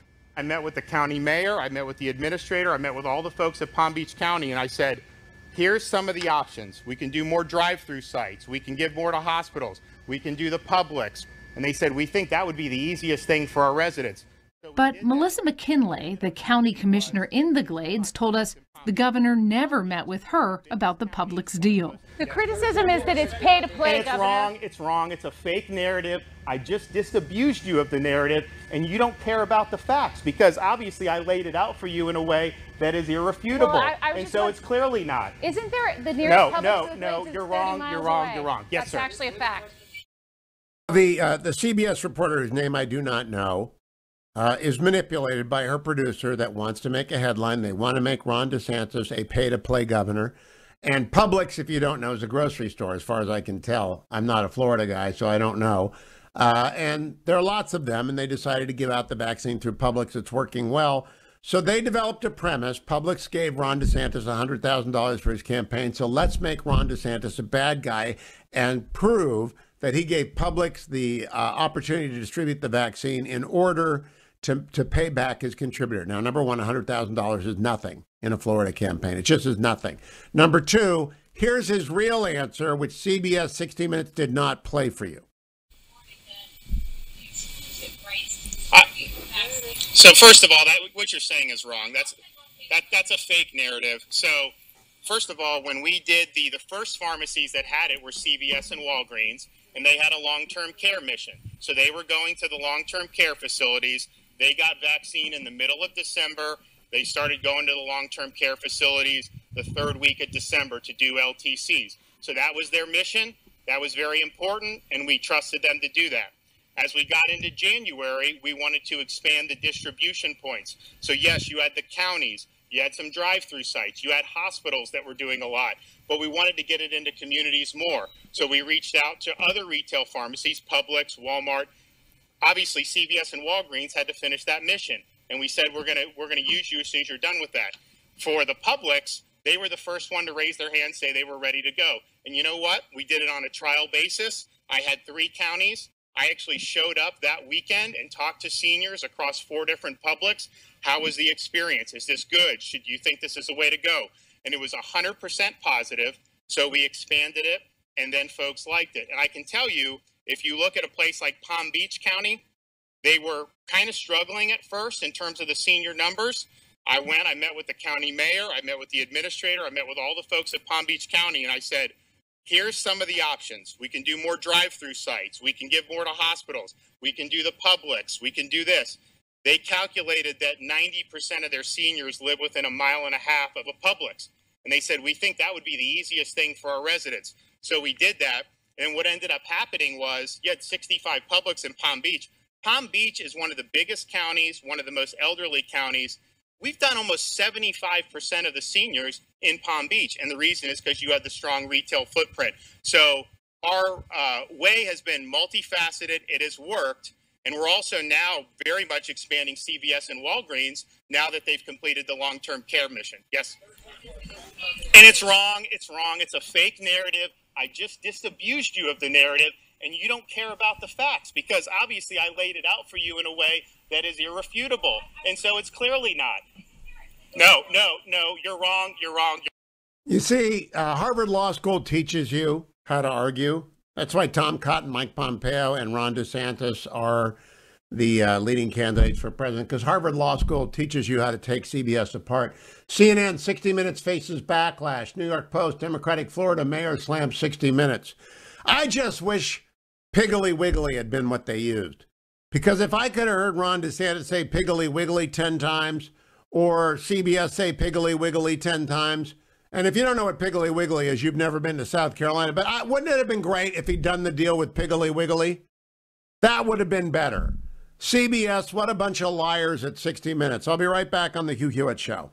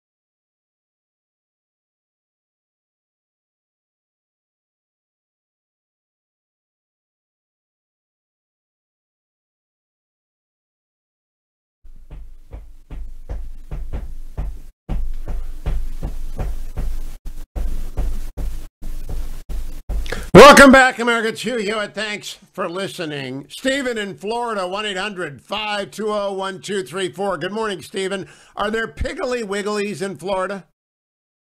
There may be some in North Florida, up around Santa Rosa County or so, maybe near the Georgia border, but not down where I'm at. It's mostly public. And a couple of Dixies here and there. It would have been so much better if Ron DeSantis had done a deal with Piggly Wiggly and CBS had to say Piggly Wiggly 10 times or so. That would have been amusing as opposed to merely appalling. Yeah, it would have been very funny to hear their Piggly Wiggly comments. So Ron DeSantis, they've turned Ron DeSantis into a giant, to be attacked by CBS without effect, to survive the 60 Minutes hit job. I've always told everyone who's ever asked me, never, ever sit down with 60 Minutes. They cheat, they lie, they edit. And President Nixon taught me that in the 70s. He would never talk to 60 Minutes because they edit it. Mike Wallace always cheated. So why in the world does anyone do an interview? So 60 Minutes shows up, and they actually are so dumb. They try and make Ron DeSantis look bad with edited tape, as though the rest of the country, there were other reporters there. They can't get away with that stuff. No. And living in Florida, I know for a fact, the whole Walgreens CVS thing, that has been going on for months with them hitting those long-term care facilities. But not only that, just a mile or so from my house, there are 3 elderly home communities, these trailer parks, for the elderly, these retirement communities. And they had pop-up sites in there, and CVS and Walgreens were, doing some work inside of those communities as well. Yeah, Ron DeSantis has done a wonderful job rolling out the vaccine to the people most at risk, those over the age of 65. End of story. 60 Minutes wanted to take a bite out of him. Instead, they made him bigger. Thank you, Stephen. Let me check markets, brought to you by AndrewandTodd.com. They're listening closely today because I was down there yesterday, and they were all practicing their golf swing. They were all just out there in the front of the building with their wedges, and they were chipping it. Now, that's not true. I have never seen that many people working that hard. And that's because right now America is refinancing, and they should, because if you have a home and your home has a mortgage, you have an opportunity to lower that mortgage significantly if you go through with a refinancing. And people don't like to do it. It's like going to the dentist. And there's no getting around it. Nobody likes to get their W-2s together and send their tax forms into the very secure AndrewandTodd.com. They're with Sierra Pacific Mortgage. They protect your documents. They protect your information. You call them at 888-888-1172. And I saw Todd Avakian and I saw Andrew Del Rey, and I met with the whole team again yesterday, walked around, chatted up with everyone. And they didn't really want to talk to me too much. They all wanted to get back to work, because everybody wants to get done now before the Democrats spend another $5 trillion and interest rates go up some more. So don't wait another day. Go to AndrewandTodd.com. Everything is up in Europe this morning. France, Germany, England, all up. Japan up. China up. Hong Kong up. Japan went down. Everybody else is up. And I expect there will be a good day on the market. We never know in the morning. You can't say anything about the American market until 4 p.m. in the afternoon, and I am myself a morning show. And so I can tell you what happened yesterday. Everything was great yesterday. The Dow went up 373 points yesterday. The S&P went up 58. The NASDAQ went up 225. But I don't know what's going to happen today. All I know is that Chuck Schumer is going to spend more money, and eventually interest rates are going to go up. So you need to call Andrew and Todd at 888-888-1172 today. Another Steve somewhere else in Florida. Hello, Steve. Hello, Hugh. They're neglecting to mention that there's a pharmacy in each Publix. So they were in competition with the other locations and the other pharmacies. Of course there is. Of course there is. There's no story. It's completely made up. But is there a Piggly Wiggly near you, Steve?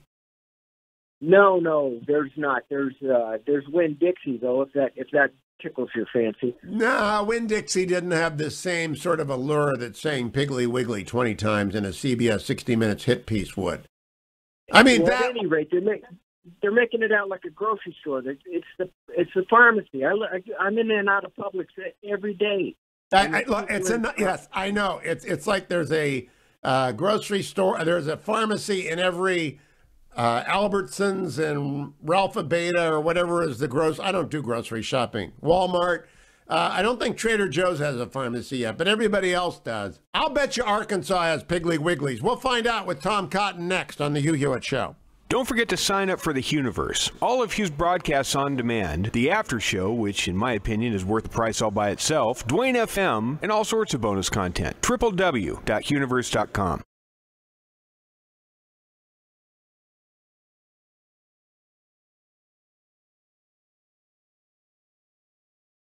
Trending now on the Charlie Kirk Show. This is a teacher-student dialogue of a Zoom class in Virginia. Listen carefully. Play tape. Tell me what this seems to be a picture of. It's just two people chilling. Right, just two people. There's nothing more to this picture?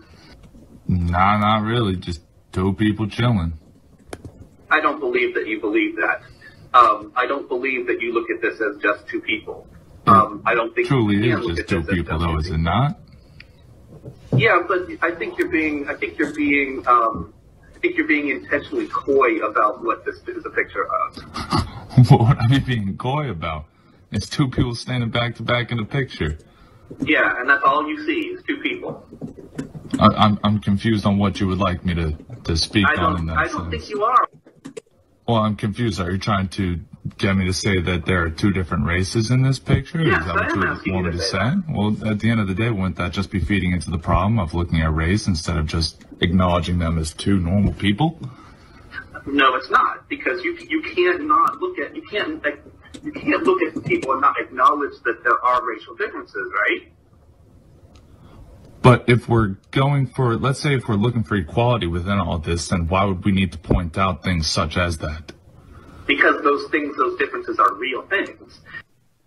Those differences are real things, says the eugenicist teaching your children. Margaret Sanger trained this public school teacher, this white school teacher, very well. Keep up with what's trending. Subscribe on YouTube today. Trending now on the Eric Metaxas Show. A few weeks ago, we had on the man who's going to be the next mayor of New York, Curtis Sliwa. Well, I thought, you know what? We've got some friends across the pond. Why don't we see if we can find out who's going to be the next mayor of London? We figured out who it is. I'm not kidding. His name is Lawrence Fox. Lawrence, welcome to the program. Hi, Eric. How are you doing?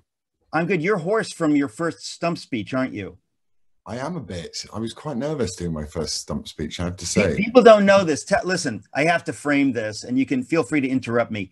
And I'm not kidding, but I want people to understand that you're initially in your life, you're an actor. You're principally known as an actor. So people want to know, why did Lawrence Fox, the actor from the acting family, suddenly decide to go into politics and to say, yes, I would like to run to be the mayor of London? I mean, again, remember that most of the audience is American. They cannot fathom what's going on in London. So give us an idea for those of us who are not following the horrors of what your current mayor is doing.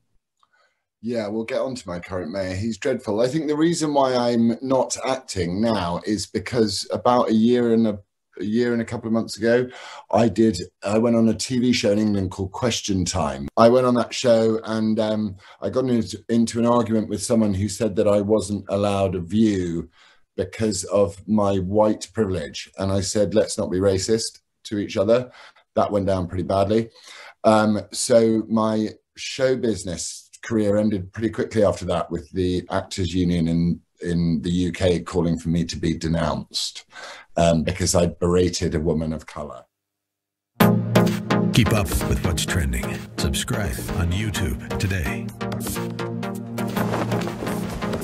Trending now on the Mike Gallagher Show. The Delta found out that the Georgia skies aren't so friendly to woke companies. And the takeaway from what's happening with Delta and Coca-Cola and Home Depot, and these are Georgia companies that are absolutely terrified of the Twitter mob. That's all it is. They haven't bothered to read the Georgia election integrity law because they don't care. What's in the law, truth doesn't matter to them. They just don't want to be hounded by a bunch of angry leftists. who are in mama's bedroom, basement in their underwear, furiously typing on their keyboards. So Missy writes, it's always nice when a progressive woke company that goes all political gets walloped with a face full of reality. And that's exactly what happened over at Delta. So for some reason, the Delta CEO issued a blistering statement condemning his company's home state and the efforts to have some voter integrity, some election integrity. I mean, among other things, the law requires voter ID even if you're voting by mail. Oh, heavens to Betsy, we can't have that. Delta called that voter suppression, even though, of course,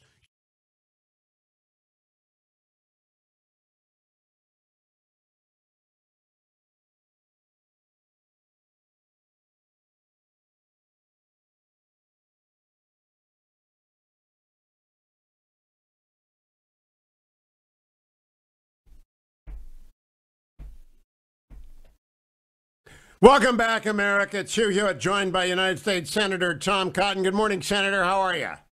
Good morning, Hugh. It's good to be on with you. I hope the Hewitt family and all of your listeners had a blessed Easter weekend.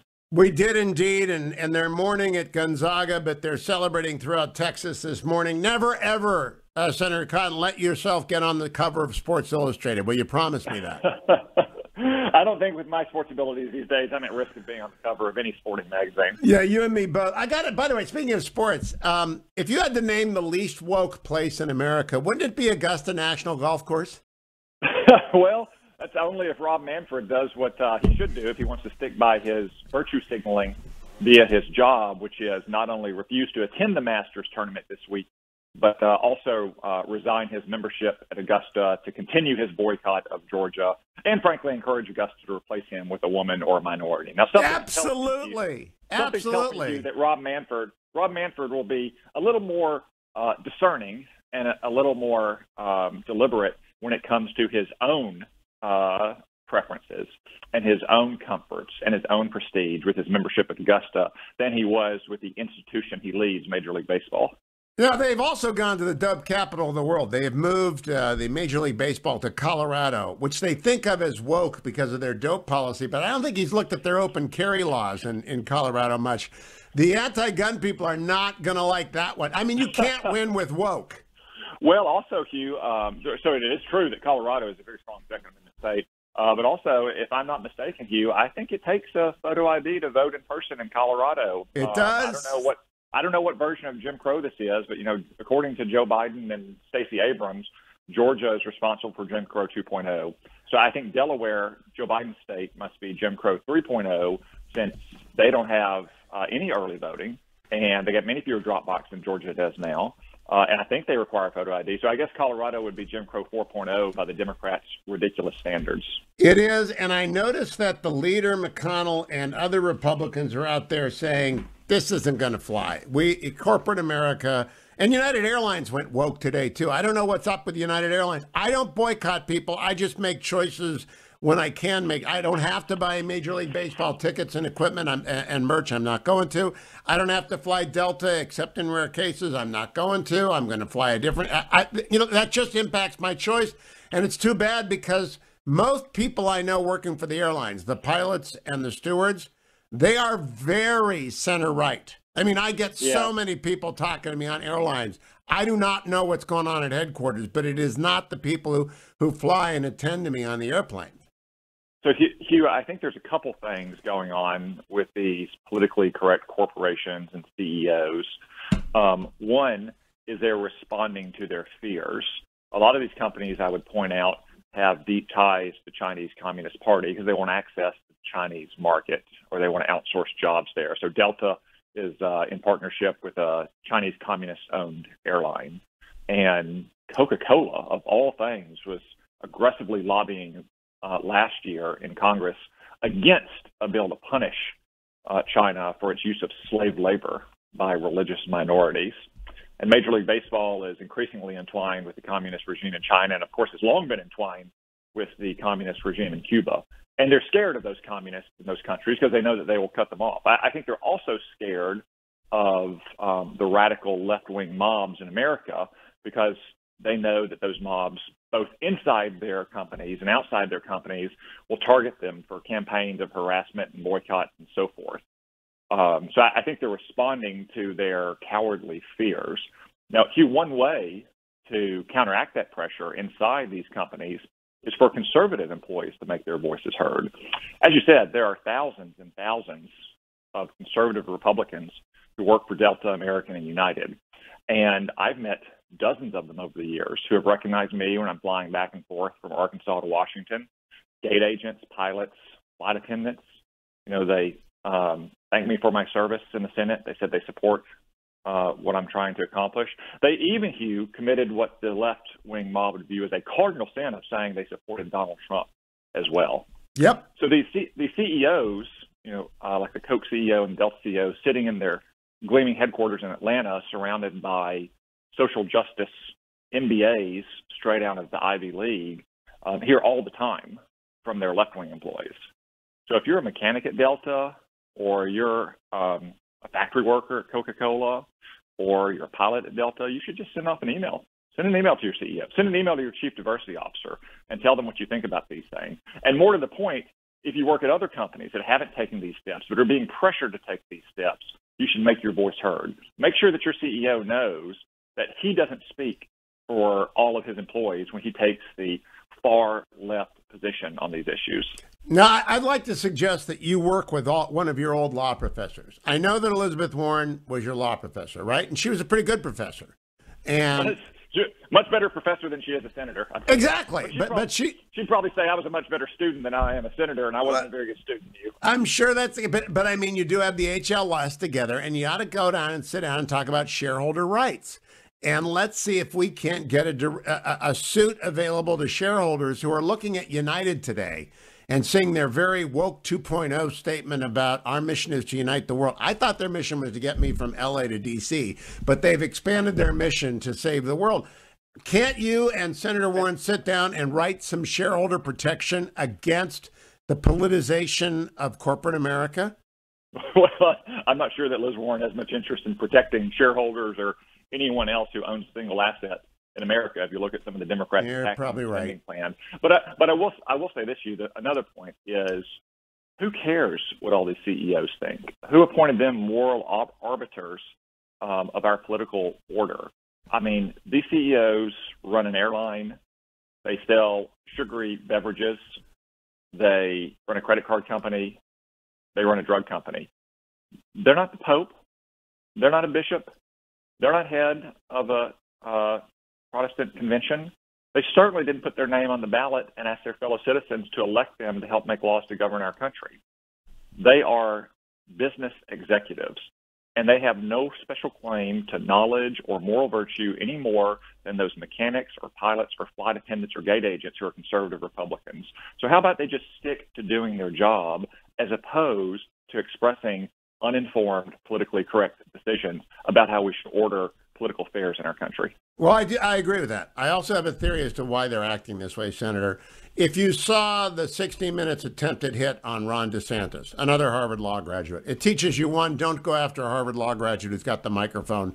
It also teaches you, number two, it would be better if Piggly Wiggly were in Florida, because then it would have been funnier. Have you got Piggly Wiggly in Arkansas? We do have a few Piggly Wigglies, not many. It's Piggly Wiggly is more of a kind of a southeast franchise. So in the southern and eastern parts of Arkansas, we have a few. Wouldn't it have been great if the 60 Minutes reporter had said, we have a pay-for-play scandal involving Piggly Wiggly? It would have just been hilarious. But it would have been amusing to hear some 60 Minutes correspondents having to say Piggly Wiggly dozens of times over. I know. They're so self-important. It was hilarious. And DeSantis took them apart with a scalpel, and then they ran it anyway. It was though they thought nobody will notice that we've edited. I mean, what do you make of a network that is that deeply in the thrall of a narrative that they will make it up? Well, that's a lot of where the deep blue media has gone over the last 5 years, and Donald Trump's departure from Washington certainly hasn't changed any. Some of the things we've been discussing, are questions not even being asked. Where's the New York Times? Where's CNN asking Rob Manfred if he's going to resign his membership at Augusta National and make his boycott of Georgia personal, not just convenient through his corporation. Where are they asking the Koch CEO if, for instance, he's lobbying Boris Johnson in his native country to have any kind of early voting? So they diminish stories they don't like. If they can't find stories that are critical of conservatives, sometimes they'll just make stories up. And they did that at 60 Minutes. I got to ask you about the reconciliation ruling yesterday. I began the show by pointing out we have a $28 trillion debt, which is 133% of the GDP. In 1980, it was 35% of the GDP. Now we have given Chuck Schumer the keys to the kingdom. How significant is yesterday's ruling by the parliamentarian, or do you think maybe we're getting one side of the story? Well, Hugh, I think that sound you hear all across America is people turning the dial to the right when you start talking about Senate floor procedure. But I will say this could be important. That is true, because procedure can often lead to genuine results in the law. I will say this. We certainly only heard one side of the story. Chuck Schumer put out a statement last night purporting to represent what our parliamentarian had told him about the ability to pass multiple bills at a simple majority threshold without 60 votes related to taxes and spending. Typically, the way this works is the parliamentarian will work with the two sides, and they'll go through negotiations and arguments, almost like not quite a courtroom argument, but let's say arbitration, and then she'll provide a ruling to both sides. Sometimes that's made public, sometimes it's not. So until we actually know what our parliamentarian has said, until we understand the exact contours of it, I think it's premature to reach definitive conclusions based solely on Chuck Schumer's press release. I will say this, though, Hugh. Chuck Schumer's effort to try to get multiple bites at the taxing and spending apple just shows you, one, how unpopular their agenda is, because they don't even try to get Republican support for it, and two, the fact that they want more of your money so they can spend more of your money. And that's the Democratic ambition, and that's the essence of their agenda. Is there no center left? I mean, Joe Manchin is holding the line. Is it just Joe Manchin between us and a $50 trillion debt? Is he the only thing left? I don't think he's the only thing, at least not right now. I mean, you kind of saw on the minimum wage issue when the rubber hit the road last month, and there was finally a vote on Bernie Sanders' $15 an hour minimum wage, that 8 Democrats voted against it, even though only 2 Democrats have been outspoken against it. So there may be more division and more fear inside the Democratic caucus than is apparent based on pursuing the very unpopular policies of Joe Biden and Bernie Sanders. Last question. Does anyone talk about the danger of inflation? Senator, you weren't even born, I don't think, when I bought my first house for 12.5% interest rate over a 30-year. Honestly, do they not know what inflation does to people? So I think a lot of people in Washington, Hugh, believe that inflation has been predicted 9 of the last 2 times it occurred, and especially since the 2007-2008 recession, that people have been predicting inflation and it hasn't happened. What worries me now is that it's not just potential increased demand and increased money supply, but there are still significant supply constraints, Hugh, and those are circumstances that are more ripe for inflation than we've seen in 14 years. I mean, anyone who's trying to buy a home or remodel a home right now knows that prices are sky high, that delays are very long because you can't get lumber, you can't get copper, you can't even get tar for the roof. And that is magnified across every sector of the economy as we're still dealing with the supply shocks of the shutdowns of the last year and the coronavirus's impact on manufacturing and production. So at a time when you have increasing demand as we come out of those shutdowns and the money supply is growing and stagnant or even decreasing supply in many vital goods, the conditions are ripe for inflation. I hope we don't have that. One way to make sure we don't have it is for Congress not to have another $2 trillion budget blowout. I hope people heard that. I'm going to print that. I'm going to post that. Thank you, Senator Cotton. Have a good day. Stop by a Piggly Wiggly on your way north. I want everyone to also, there is no supply problem with ReliefFactor.com. They have plenty of it. If you head over to ReliefFactor.com, they will send you a 3-week starter pack for $19.95. Then you can go out and exercise all of your anxiety away. You can go for a nice long walk, be outside, breathe the fresh air. Spring has sprung. The cherry blossoms are out inside the Beltway. Get your ReliefFactor.com and get outside and get moving. $19.95 gets you started. Then come right back to the Hugh Hewitt Show. Last segment, your phone calls at 1-800 1-800-520-1234. Piggly Wiggly employees are welcome. 1-800-520-1234. Connection to the Hugh Hewitt Show.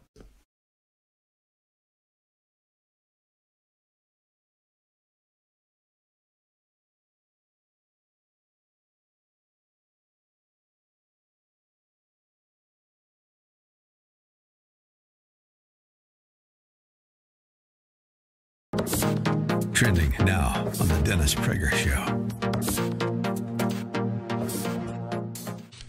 It is a force of pure destruction. If it's good, the left destroys it. America was largely good. America is composed of 330 million flawed human beings. It is amazing that it got as good as it did. The amazing thing is not the bad that exists, which is universal. The amazing thing is the good that exists, which is unique or extremely rare. You don't judge people by the same flaws, or you don't judge a society by the same flaws that every other one has. You judge it by what makes it exceptional, either worse, like a communist or fascist or Nazi country, or better, like America. I have a particular love of classical music, as you know. You know who love classical music the most, by far, certainly in the young generation, are Asians, Koreans, Chinese, and Japanese in particular. If you look at European orchestras, there are so many Asian players. The non-West may save the West. I'll tell you who may save Catholicism, and maybe all of Christianity, are Africans. Keep up with what's trending. Subscribe on YouTube today.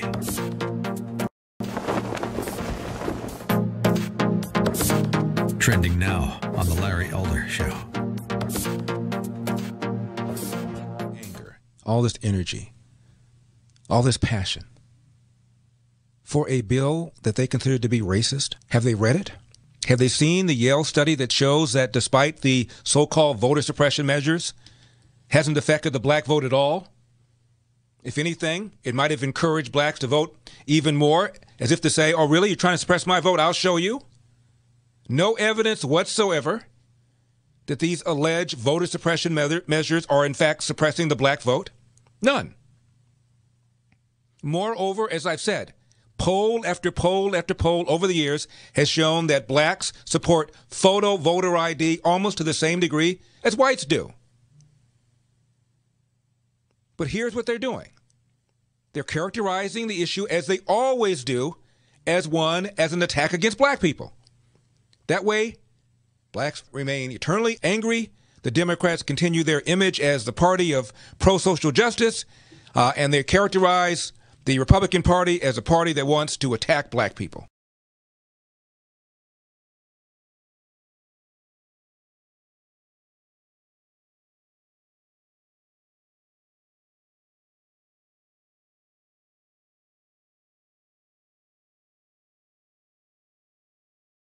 Welcome back, America. It's Hugh Hewitt. Thank you so much for listening today. I have to emphasize something Senator Cotton just said. There are supply problems in the United States, and I've been trying to illustrate for you inflation today, and maybe not successful. I've been talking about the fact that the debt can now be raised by Chuck Schumer and 51 Democrats endlessly, under an alleged ruling by the parliamentarian. Senator Cotton expressed some skepticism, and if you want to express skepticism, you call me at 1-800-520-1234. But what happens when you have too much money chasing too few goods? And of course, Senator Cotton had a better example. Try buying a house right now. Just try buying a house anywhere in America, because we're not making many houses. Housing supply plummeted over the last 5 years, and in the COVID shutdown, a lot of houses stopped getting built. And I just took a look at a map around Northern Virginia. to see what's for sale. There's just nothing for sale. I mean, there are a few ridiculous houses for like $5 million and $6 million. There are a few crazy houses available. But generally speaking, if you want to buy a house in Northern Virginia, you're screwed. There's just nothing to buy. If you go up to L.A., same thing is going to be the case. You are not going to be able to find. And Austin, Texas, in which I have never set foot, but to which a lot of young America wants to move because of South by Southwest, and they heard they have a pretty good bar scene. Let's go to Austin, Texas. Try buying a house in Austin, Texas. And what is happening is housing inflation. So that when you see people offering more money for a house than it's been listed at, that's an inflationary effect.